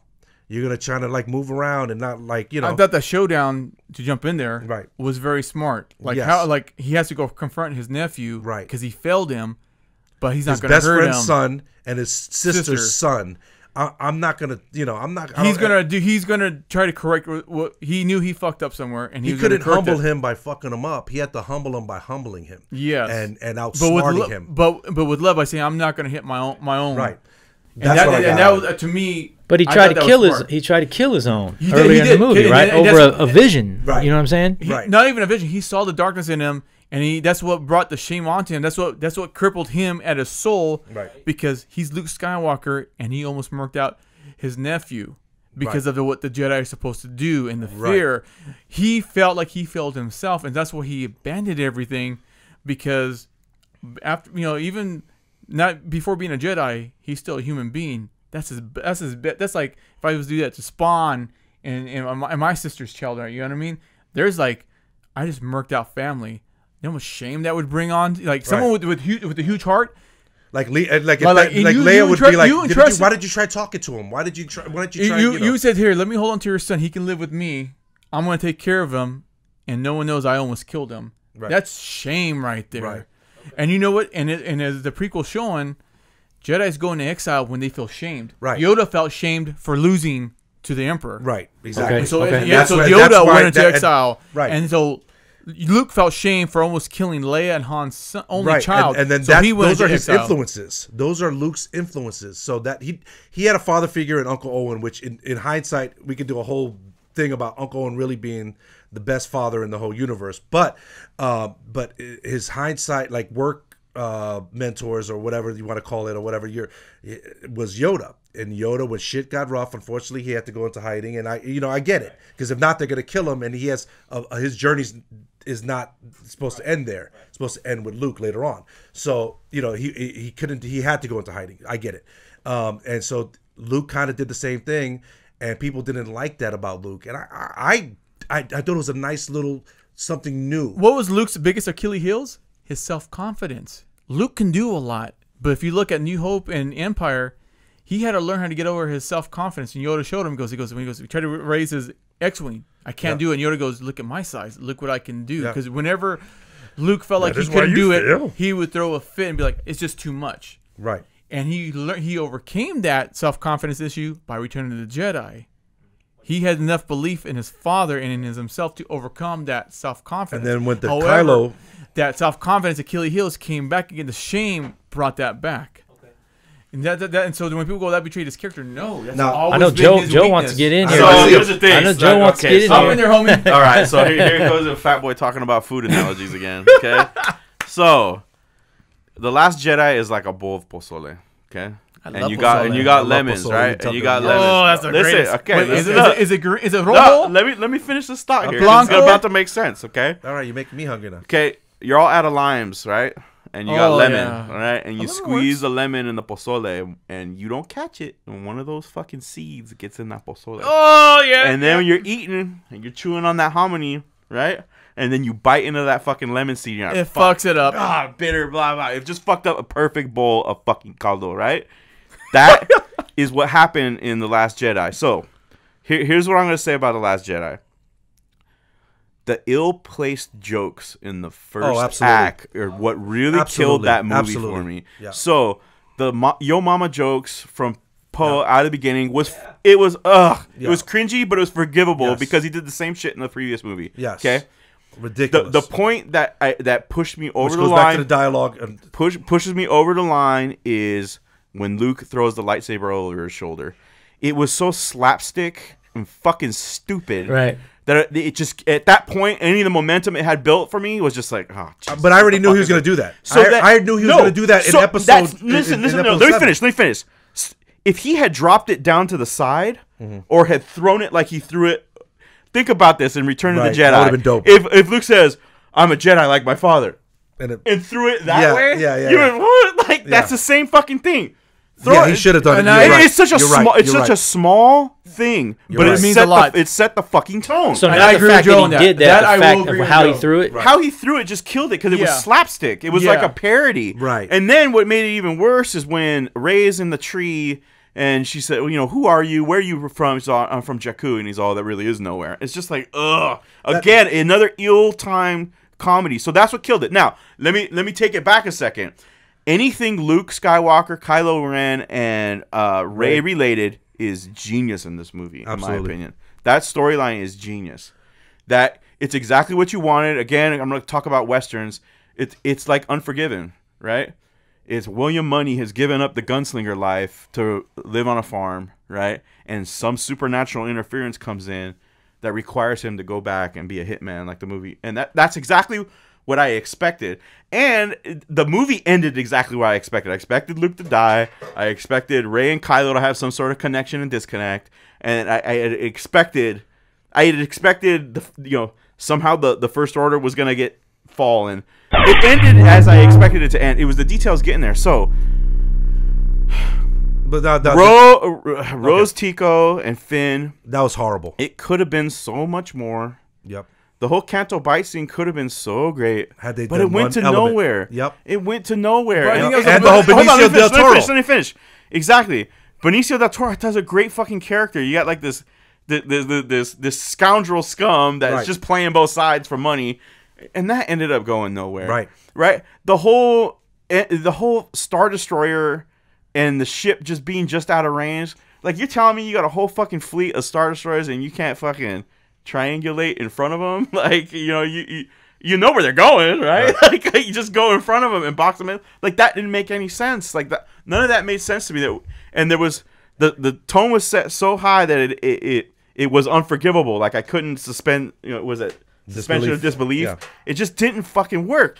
So that being said, the Luke Skywalker Kylo Ren scene is probably the most beautifully shot scene in all of Star Wars. Right. That fucking saber battle. Also, the saber was battle just with Kylo and Rey versus the Red Dudes. That was genius. What else is fucking great? Luke's training of Rey. Fucking genius. Very poetic. Yoda's cameo was perfection. See? That scene alone is probably the best scene in all of Star Wars, in my opinion. Yoda's cameo. When Yoda shows up at the Force Ghost to tell Luke, you're still doing the same shit you were doing before. Like, Exactly. Like, that was genius. everything else in that movie was just fell apart. It fell apart. Well, there's a scene that I really enjoyed is the Holdo sacrifice, the suicide scene. The I thought that was kamikaze very. move. I thought that was very strong, and I've always wanted to know why that was never ever done. And I Well, dug, because it's a kamikaze, you die. She died. You know what I mean? right. But I dug that. It should have been Leia. That's what I'm saying. It should have been Leia Yeah. that did that. But you know though, okay, we'll get into Rise. I want to swing around to that. What did you think, Vito? I was angry at that movie for the first half until the Yoda Luke Skywalker scene. Then it clicked and I started to love it. The Rose Tico, and Joe had brought up a good point how I felt about the whole scene with Rose and Finn doing what they had to do and it went nowhere. I think the whole point of that movie, much like Empires, was things were failing in Empires. Nothing was going right for them. In Last Jedi, it showed bad decision making on everybody. Kylo made bad decisions that cost him. Rose and Finn almost died due to their bad decisions because they were impulsive. Oh, we have to do this, and they didn't know what they were doing and almost died. Poe Dameron's bad decision making cost him to lose over half the fleet because of his recklessness. Right. And that's what Leia was showing. And again, Kylo, he lost his uncle. He lost his last connection to his father. Like the fact that he killed his father finally hit him at that point. And when Rey turned her back to him, he realized he was by himself. The whole movie was about a series of bad decisions that I don't think a lot of people give enough credit to. And that was the whole point But it was executed poorly.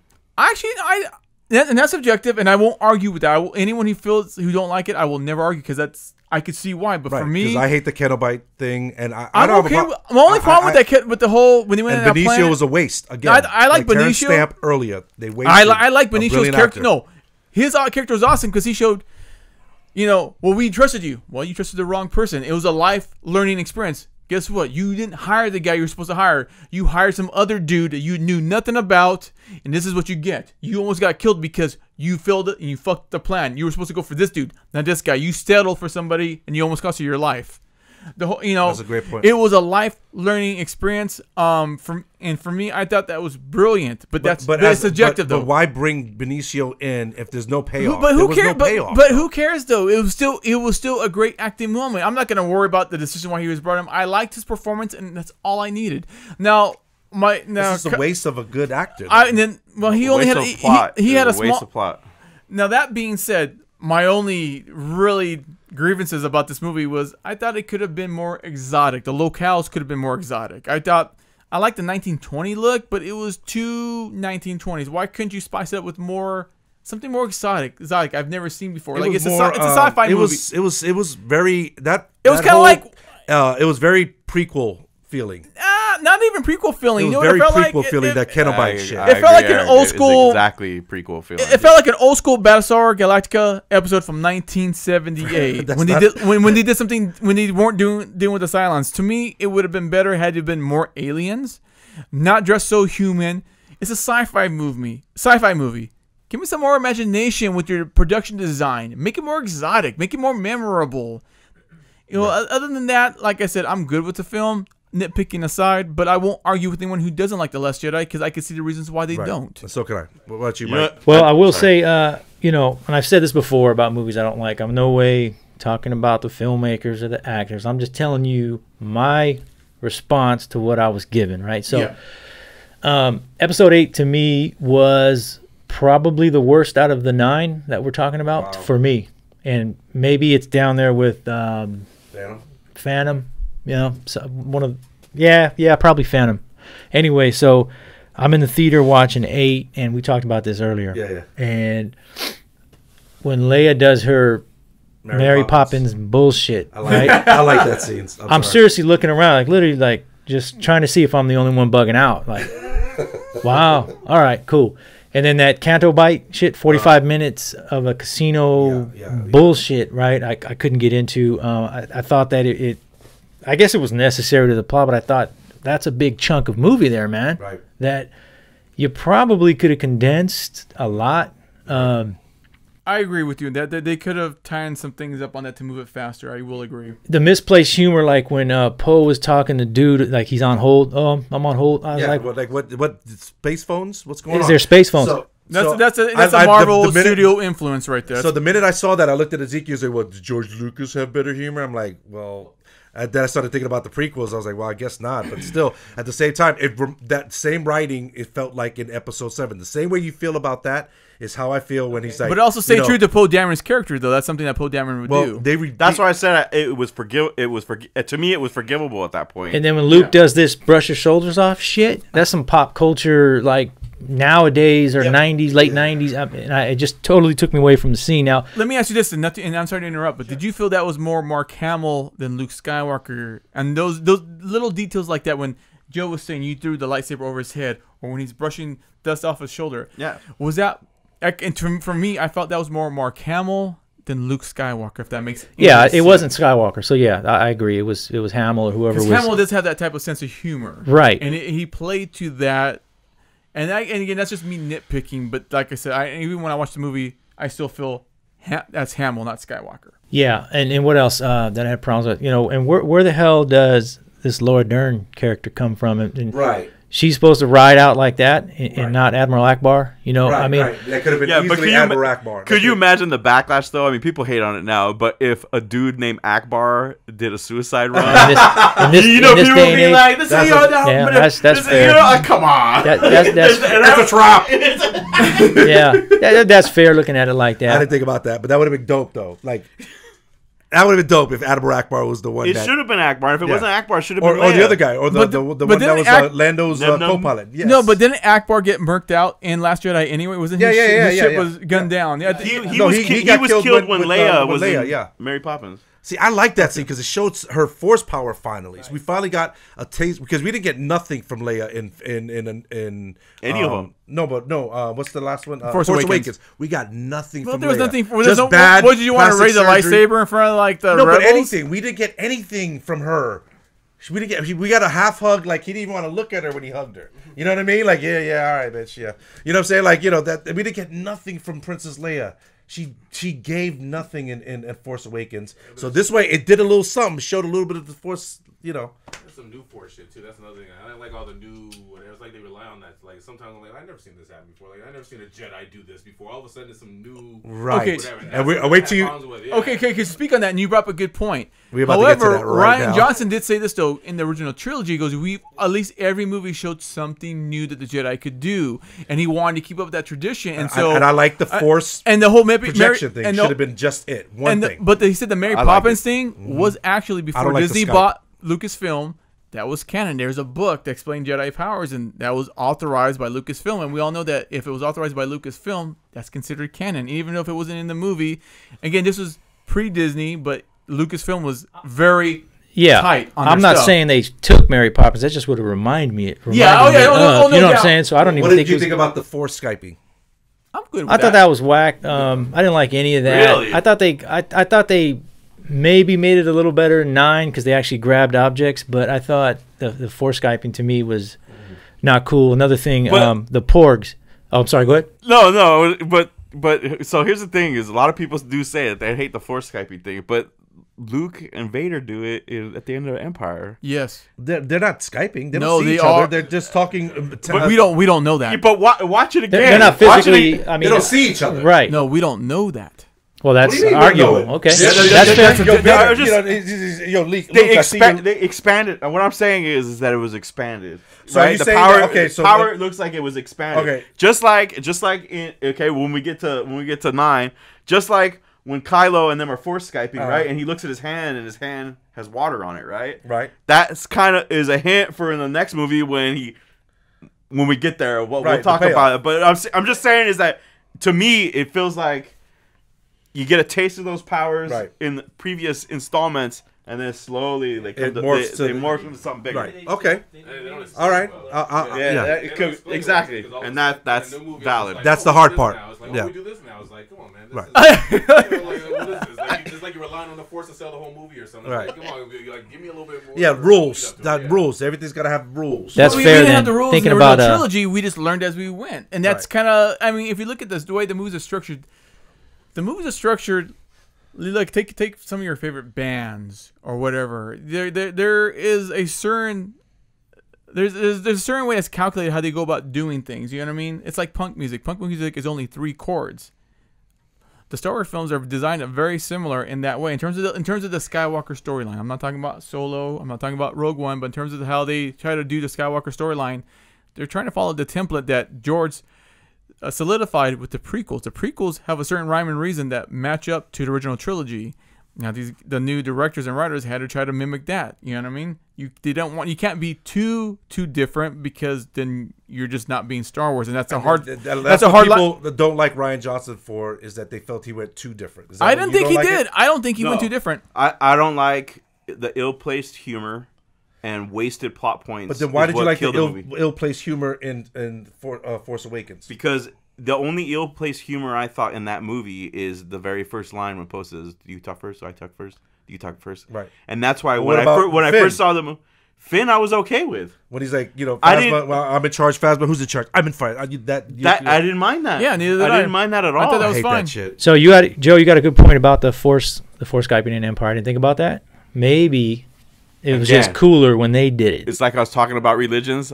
I'm connecting dots that may not be there, right? It's just in my head kind of making shit. And he's exactly right. It wasn't explained well. Or if you look at it like this, okay, so that was the 70s and 80s, so they were on the phone, Force on the phone, and then this is the new millennium, and they're Force Skyping. You know what I'm saying? No? Okay. They went from landline to broadband. It was a Force landline to a Force Skype. So I got this right. Was Chewbacca eating a porg? Yeah. Okay, and then he was chilling. And then he was chilling with porgs as well. And he was about to, and then the other one. They were on the Falcon with him, right? Yeah, because he felt bad because the Lord was like, "Oh, you're eating my liver." He's like, "Fuck, I can't even enjoy my meal." So he let him come on board. Well, it could have been. We don't know. To be fair, I would do that in real life with pork and having a little piglet hanging out. Like I'd be perfectly okay with it. And feed him a piece of bacon. Now let's talk about food. I'm fucking hungry, dude. And then the stupid those maids that were on Luke's island. I was cool with that. With the maid outfits and oh yeah, that's. I just I didn't think about that till right this second. I was cool with that. I didn't think too deep. Okay, and I know what you're talking about. And I saw that. It's like space tuxedos too. Yeah. That was like I saw that. I'm like, ooh. I didn't see them as maids. I saw them as like nuns. To be honest, for me, I interpreted it as nuns, not maids. There you go again with your. So, I was okay with that. I was good with that. To me, like you said. Being a Jedi is like a religion, and I just saw them as nuns. I didn't see them as maids, but they were nuns who are keeping up this sacred place. Right. No more, no less. So space tuxedos in the casino, right? Yeah. So let's go back to Naboo, okay? Right.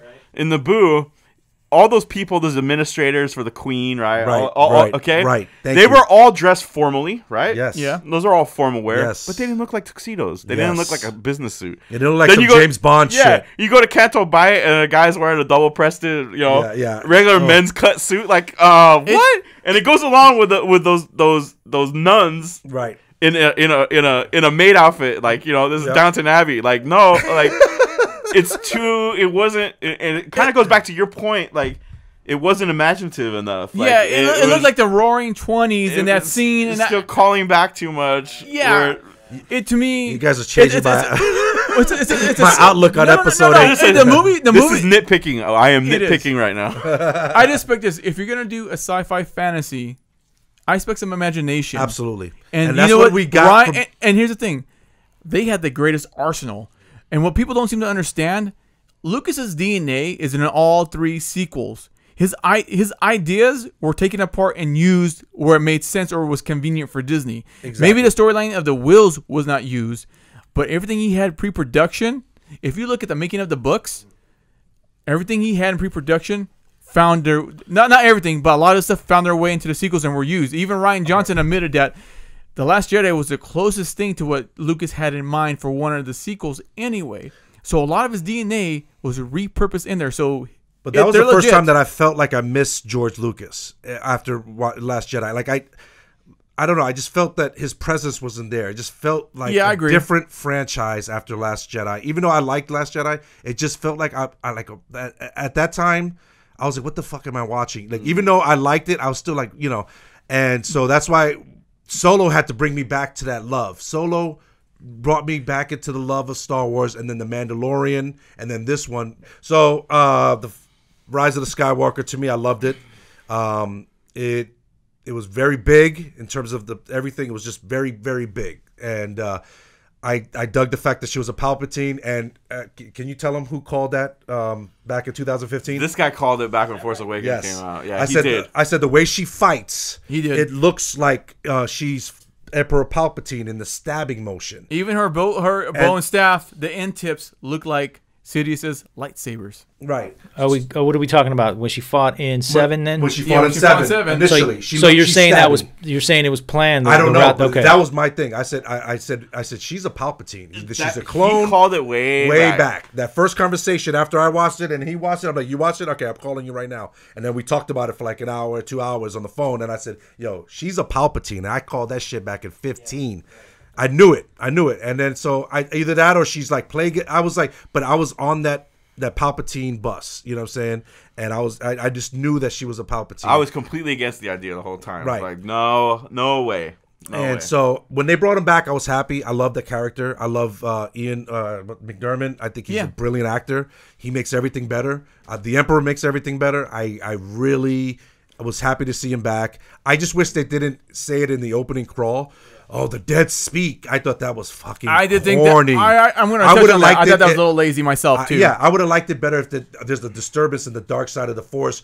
Kylo goes to see what's really good in the hood, and then he goes, oh, shit, it's Palpatine. That would have had more oomph. It could have been more eloquently put, I feel. Like that was just some corny bullshit. It felt a little lazy. I will admit, it felt a little lazy. Like a little B-movie-ish, if you will. Right. And then Kylo putting back the helmet, getting the band back together, finally seeing the Knights of Ren. I dug that. I dug the fact that we got to see Rey with Chewie, with Poe, all the new and the old. I thought it was it was the perfect blend. A lot of callbacks to Return of the Jedi. Right. It was a perfect blend of the new and the old characters. And I agreed. To the point where now I like Foe. I like Poe too. I'm hungry. He said, why do you bring up fucking food? I like Finn and Poe. I put them together, Foe. But anyway, so I like I like both of those characters now. When I didn't like them in episode 7 and 8, I think they really came into their own. I thought the writing was better. I think Finn is the best screamer in all of Star Wars. Rey, and he just screams. I like Finn. No, I'm not dogging him. I'm giving him props. And then John Boyega is a great actor. By the way, have you ever seen Attack the Block? Not yet. Watch Attack the Block. He was amazing in Attack the Block. You'll love Attack the Block, dude. I'm telling you. Attack the Block is a sci-fi movie, and it's a hood movie wrapped up in one. It's dope. Anyway, so I thought I dug that portion of it. Just the Leia thing. It kind of just. I wish we would have able to see what Leia was really supposed to do. For what I understand, she was supposed to have a lightsaber duel. I kind of salivated at that. I think that would have been pretty awesome. But still, though, with their storyline from Last Jedi, I thought this wrapped up pretty good, though, with how it wrapped up good. It made better sense. Like you said, when the chips are down and they had to stick the landing, they did that with the Princess Leia's story arc. Like I actually thought she actually tied all three movies together. I don't think people gave J.J. Abrams enough credit to utilize old footage that is included. That in worked, the like Blu-ray. you said. They had to stick the landing, like you were talking about earlier with Rogue and Solo. Oh, no doubt, but I thought it was dope. These deleted scenes weren't even in the Blu-ray, right? Right. And that was smart. Like, by coincidence, like, I got this. He worked it in to where it was cohesive, and it was like, because I don't think without her being in it, it would have tied as well. Oh, of course. You needed her presence in there, and it worked. Of course. Now, and it wasn't entirely relied on archive footage because it was a mixture of archive footage and stand-ins. And CGI. They had to manipulate it, but he made it work. And you know what? God bless him. That was I hope he gets credit for it at some point for pulling off the damn near impossible and making that work and showing much respect to Carrie Fisher and did her character justice. Right, and I think it did do justice, in my opinion. And then let me see. I'm just trying to seeing Luke one last time and saying that's not how you treat a lightsaber with more respect, which reinforces what was he like learned from Last Jedi to Ryan Johnson. Oh right, yeah. I didn't take it that way because I totally took it that way. No, I took that shit as he redeemed himself at the end of the Last Jedi, which Ryan wrote. Right. He just only emphasized, "Hey, look, learn from my mistake." It took him like he redeemed you're himself. Talking storyline, but I'm talking like studio wise. That was like. I don't think. I disagree. But double entendre. What do you think? So. Oh, sorry, homie. Yeah, that's all good. So. I liked it a lot. Okay, I liked it. With all the other Star Wars movies, I didn't love it as much as I thought I was gonna love it, but I liked it a lot. And I think You know, now that we're talking about it, it probably is my favorite out of the sequels. Oh, absolutely. But that being said, there's so many flaws. There's so many flaws. Like what? Like, okay, so the whole Leia, there was too much, what's the word, exposition? In the film, way too much. Way too much. This needed to be 2 different films, really. So the whole Leia being trained as a Jedi thing, so you've never once heard about that before. Did they do that in extended universe? Yeah, but the EU doesn't matter. No, I know that, but they've taken a lot from the so EU, bro. They take it from the EU, but it was never explained. It's going back to what his thing. It was never really fully explained right. Now, if it had said back when Luke was talking to Rey in Last Jedi that I trained my sister, like that to set the seeds by the for way, it would have been a little bit. But this all of a sudden she was training. You know, they're doing these flashback scenes to explain to bring in her lightsaber for this movie. And I don't like flashback scenes in Star Wars. What is with her? Like, she has a lightsaber now? But that was always kind of implied, though. I mean, you're right. When? The extended Specifically, when was it implied? I would say this. Okay, let me rephrase that. You're right. An extended universe is no longer canon, but certain things in the sequels happen in the EU where we had, as fans, had certain expectations. Like, I've always expected Leia to be trained like a Jedi. Even though it wasn't explained in the movies, I always had that expectations because of the EU.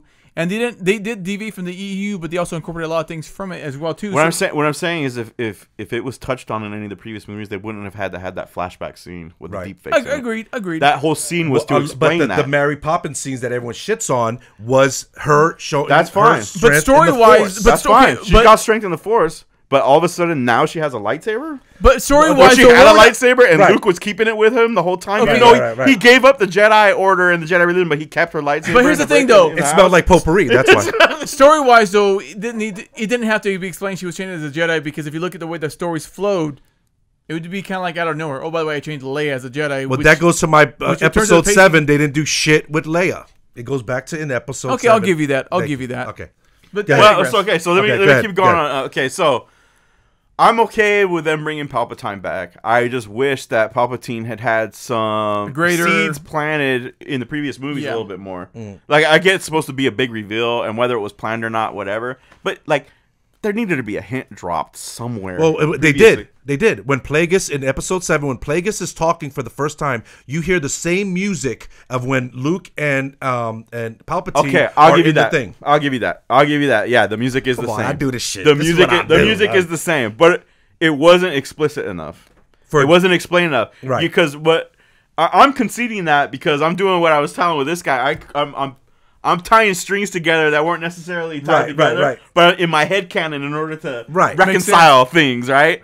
So I see your point there. So what I loved was the Sith cult. Like, I want to know how many more motherfuckers out there in the universe worship the Sith and are wearing these black robes that are in fucking the stadium. So what I got from the Sith cult, I thought they were just spirits or spooks or whatever. You know what I'm saying? No, they're flesh and blood. Okay. So it's like the cult, like, Lor Santika in Force Awakens, the old man who says, "Look at how old you've become." Oh yeah, yeah. So he's from the Church of the Force. This is all shit in the books and the comic books, right? The Latter-day Saints. The latter. Exactly. That's exactly right. That's exactly what it is. So Space Mormons. That shit's all. So I want to know about the Sith cult. So I loved the horror aspect of Palpatine and the Sith cult. Absolutely. Like, I fucking dug Frankenstein shit. The Frankenstein shit. Thank you. The techno with the magic. I totally dug it. Yep. The lightsaber battles were fucking great. Yep. I mean, it's that water ocean and the Death Star. That was supposed to contrast well with the Obi-Wan Anakin battle from Sith. Yeah, totally. Yeah, exactly. You're in so water and fire. Yeah, totally. So the lava represented death. The water represents life. So the lightsaber, the what would you even call that shit? Fucking the teleportation.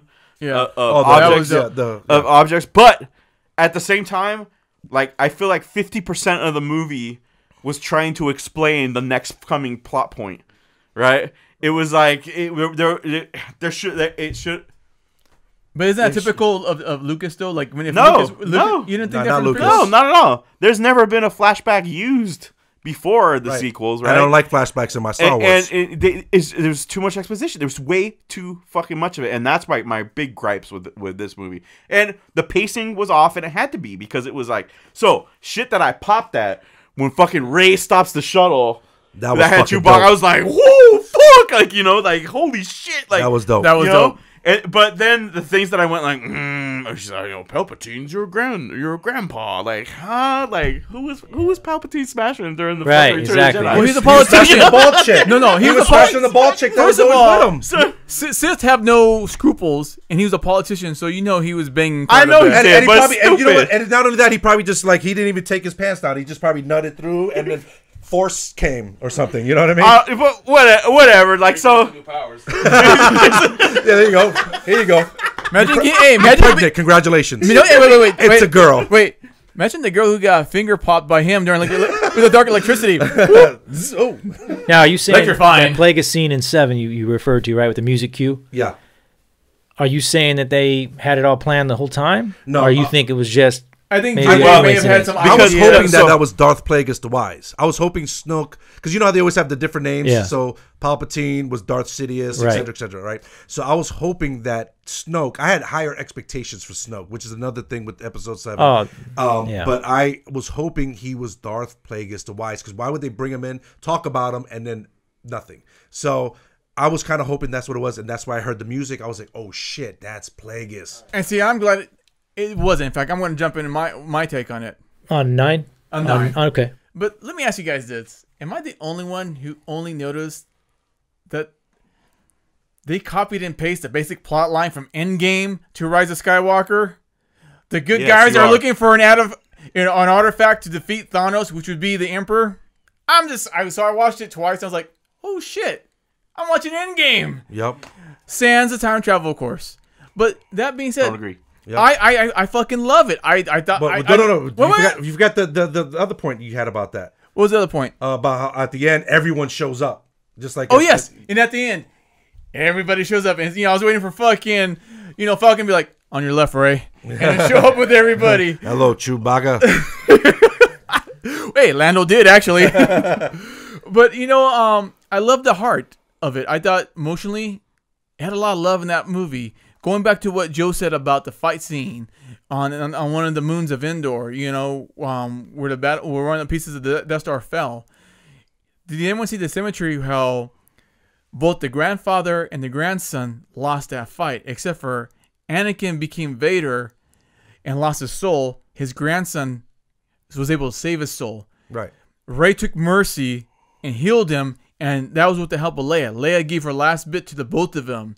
Because Ren stopped, and so did Rey, and they both realized what was going on. And to do a force heal, you have to give some of your life, and Rey gave Ren some of her life. And I did. Go ahead, Joe. Yeah, that was another thing that kind of made me cringe a little bit. There was a little bit too much of this life hot potato thing happening, right? Like, I'm gonna give my life to Palpatine. I'm gonna take it back and give some to Kylo, and then take some from Kylo and then give it back. It was like hot potato with life, and it was just like. But the whole movie was about life. It's a little lazy. If the Revenge of the Sith was about the losing of your soul, this is about your second chance at life. And then we talk about explanations, right? So she kept all the books that she took from Skywalker. She learned quite a bit on her own reading. And Leia was probably there to help her with that. It wasn't like she did this on her own. Leia was there to help guide her with this. And it takes a lot to give. I'm going to live a lesser life to heal you. That being said, I thought for what it was, J.J. Abrams made the landing. Abrams. I love the love in the film. I love. It was just a good film. It felt like Star Wars. Right. It felt like Star Wars to me. Spawn brought up a good point. You missed the presence of George Lucas. However, isn't it funny though? This movie's about the children of the Skywalkers, right? Rey and Kylo. Well, who's the children of George Lucas? J.J. Abrams, Rian Johnson. Everybody who does these big movies, but that grew up like us watching Star Wars in the 80s, are now making movies.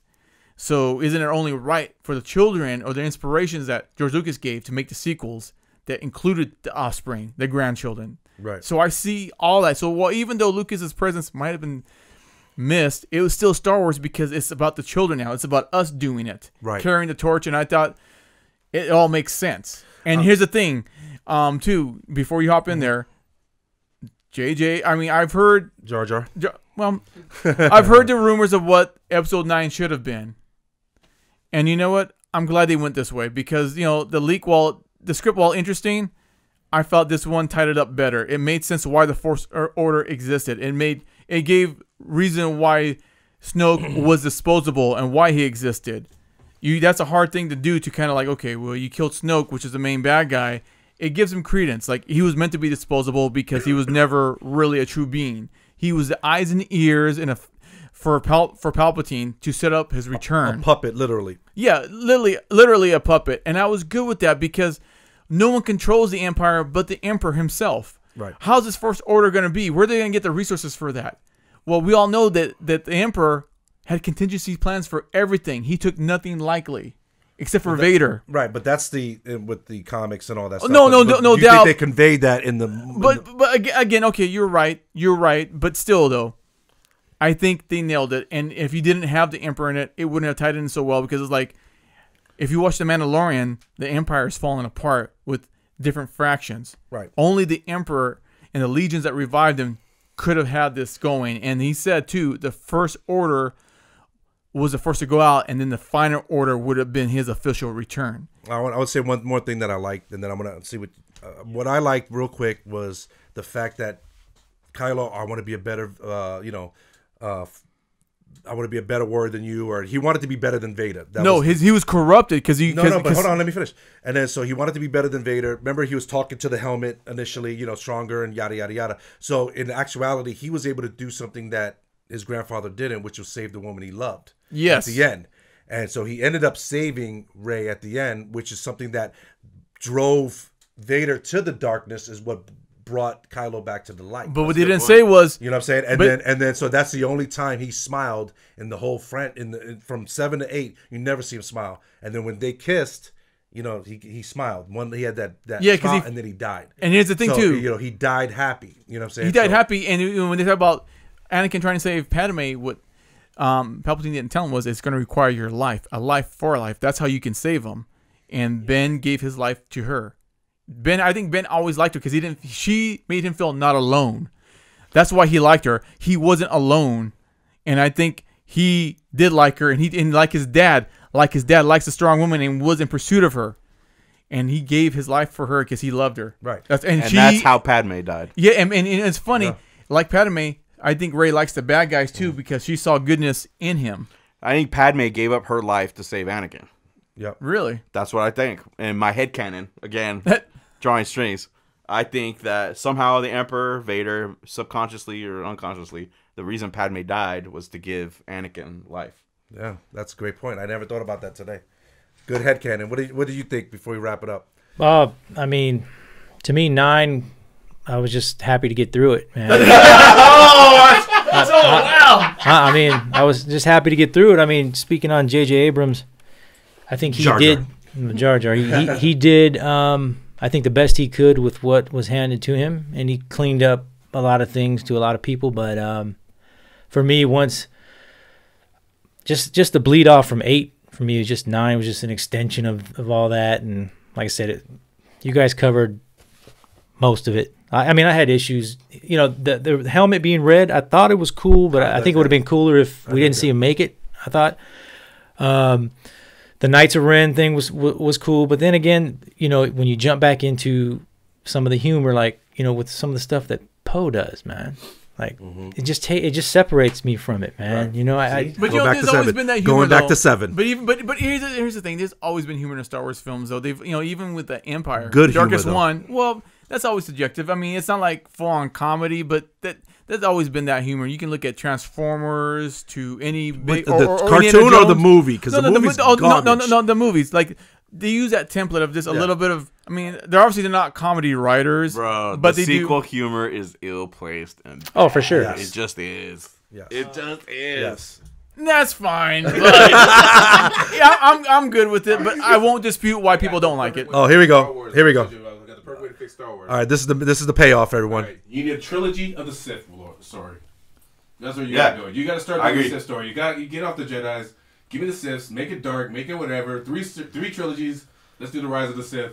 Yep. 3 stories. I agree 100%. Like, I'm hoping that announcement this month is exactly that. Some Knights of the Old Republic and how the Sith, the lost 20 Jedi, Yes. and how that shit I think came, that's brilliant. I think and that's how, brilliant. how they came to be. I totally agree. That's brilliant. Yep. So yeah, that was just my thoughts on that. Yeah. But you know, Happy real quick, to be done with Are it. you gonna try it again though? When you get when the DVD comes out, you gonna get it for little Mikey. You gonna Nah, watch if it it again, comes or? in a package, I mean, hey, when I saw the Emperor, it reminded me of Captain EO. By the way, when he was it's hooked for up, sure. you know what I mean? Maybe that was a It's little the Disney subliminal, tie-in, yeah, yeah. subliminal. You know what I mean? But you didn't get the Frankenstein, the horror elements, the that's when it's like the lightning and you see his face briefly, that shit like that. That didn't do nothing for you as a horror guy. I didn't do much for me, man. I did. That was I'm cool. probably biased at this point. I'm already turned, man. You know, but it was probably better than 8 to me. Probably, you know. Was it better than the holiday special? Holiday special is fucking amazing. You hated the I didn't holiday see it. special. Oh, He, see that like, one? he loves horrible movies, and he couldn't even finish the holiday special. Have you ever couldn't finish heard it? of the Star And you Wars can't- holiday special? You know it's shit. If Oh, I'm is it like, good? oh, this is whack. The only redeeming value of that holiday special was the Boba Fett cartoon. Right. Okay, so in 1979, or it was a 78, It might have been 77. there was a holiday special. We're gonna end it on the holiday special. And you really want to end it? Hey, do you really want to end it in holiday special? Fuck it. It is probably the worst thing. It makes all of them look like the Empire Strikes Back. It is the worst thing. Like if George Lucas said if he had the time and the money, he would hunt down every copy of it and smash it with a baseball bat. It's that bad. It's really bad. YouTube it. Holiday Star Wars. Yeah. When I watch it, I feel like I'm watching a snuff film. It's that fucking bad, dude. The Mandalorian. Oh. Yeah, Oh, that's brilliant. what- That's Fuck, what- I know we can talk Brilliant. hours. I can talk hours Yeah, on I that. can talk hours. I want the So- Bill Burr action figure. That dude is dope. I want to go to Space Boston. Yeah, no, it's just perfect show. I have not one. I haven't any complaints. I just watch it. And my complaint is it's 20, 40, 30 minutes, and that's just Yeah. selfishness. But Right, other than right. that, I have no complaints. I love it. It kind of hurt my feelings because Boba Fett's not a real Mandalorian, and I was a giant Boba Fett fan all my life. But it brought back the love of the Mandalorian, and it's just to see him get the backpack at the end. Oh, it was just. He's it's not just a real perfect. Mandalorian. Boba Fett? No, him and his father were. They did. Neither is the Mando, really. Well, yeah, but no, break it down. So, to me, Mandalorian. Okay, so you No, wanna, the Boba Fett The thing. Boba Fett. Oh yeah. So, in the Clone Wars cartoon, there's a big storyline that takes place on the planet of Mandalore, right? And in that couple episodes, they explain how Jango Fett is not a Mandalorian. Oh wow. Okay. That he acquired. He don't know where he got the armor. It broke but my he's not. heart, bro. And it wasn't even real Mandalorian armor. Some of it. It was. He killed somebody. Didn't he kill somebody and stole them? They don't know. Oh. They don't say. All they say is that he's not a Mandalorian, and that he has the armor. But But he's just not. He's Now, what not do a you man- think of the show itself? so the show itself is brilliant. Again, this is gonna go back to the same thing I'm talking about. And every time that Star Wars gets great is There's when a they Western. bring in the Western shit. The show's a goddamn Western show It with totally a bounty is. hunter. There's Yep. nothing. It's just like the Solo movie. Yep. A Yeah. train heist, right? This Yep. is the same. It's the same thing. They did they made the Jawas the best they ever been. Oh, Yeah, Oh yeah. That You know episode with the Jawas have never been better. They than they were in that expand. episode. They expand on little details that we want to know about without Back in the day. Yes, Exactly, man. And that's what makes it so dope. Like you can do that in a TV show format, and they don't overstay its welcome. It just it just gives you enough to be like, I'm good now. Right. Thank Right. you for answering Yep. that. Or little thank you for giving extension me of that little bit. scenes, extension Yes. of seeing their machines and all that Yes. kind of shit, dude.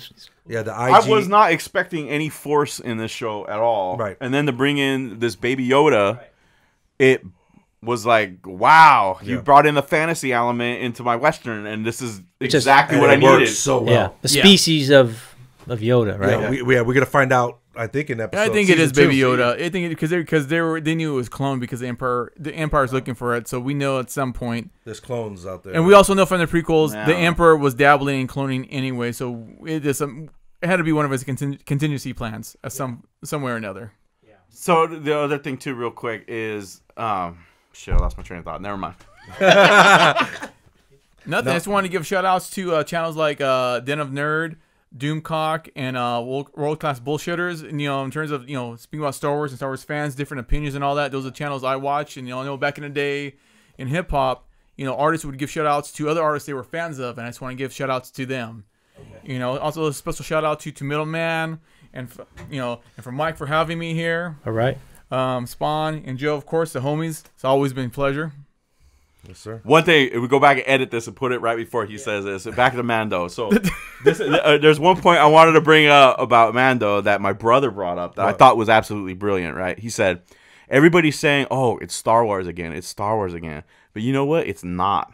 The Mando is actually something brand fucking new. Right. Like the scene where the stormtroopers are missing, where they're trying to shoot something. And That was they hilarious. can't. that is probably the furthest removed away from Star Wars has ever been. Right. But it fucking works somehow. Right. And I just think it's a good point if people say, oh, Star Wars is back and Star Wars is back. No. This is something new. Right. But for whatever reason, its flavor is it's right there. It's what you need. Anyway, that's what I wanted to say. It's written well. What'd you think of Mandalorian? And I love it. Dave Fillion and Jon Favreau. Jon Favreau are great, and you know what? It shows that the TV format works. the writing on it is So incredible, brilliant. man. Right? Just so well done.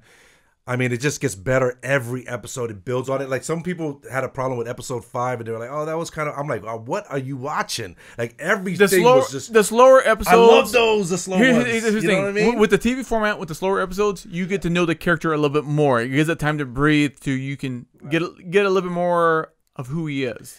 And not only that, they took a lot of characters from the background of like Empire Strikes Back and like toys. Expands on them. Expands. Yeah, on them. toys that weren't in the movie that they brought into the canon, and even like there's like the little the Nick Nolte's character. He was like the little big guy from So those little things that he rides, those were from the Ewok movies. You know what I'm saying? And then like that prod that the Mandalorian has, that is from the Star Wars holiday special. Wow. And then when he says Force, no, not Force Day, Life Day. that's from the holiday Star Wars holiday Also, special. too, So there's he brought that. He can. the safe that's holding the Beskar tabs that he pays to the Mandalorian. Yeah. Right.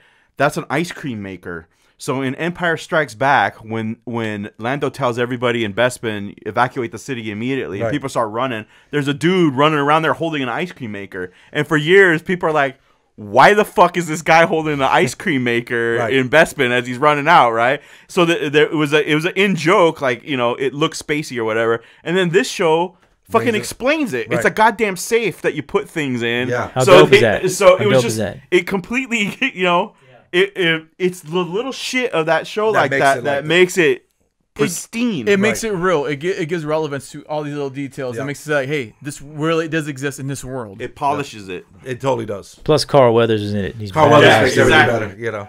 And so does my man from Breaking Bad. You know what I'm saying? Gian, whatever his name is, Giannario from Do the Right Thing. Giancarlo. Oh, yeah, from yeah. Do the Right Thing. Yeah, bugging out. Yeah. And he bugged out with a black lightsaber. You know what I mean? So, Giancarlo Esposito. Yeah. Yes. So yeah, I'm just excited. I can't wait for season 2. I can't wait for season 7 of the Clone Wars. It's gonna be dope. Cool, man. Well, hey, we're gonna have to end this because we All can right, go brother. all day, all night. Yes. So, hey, appreciate you, Spawn, for coming out. Always.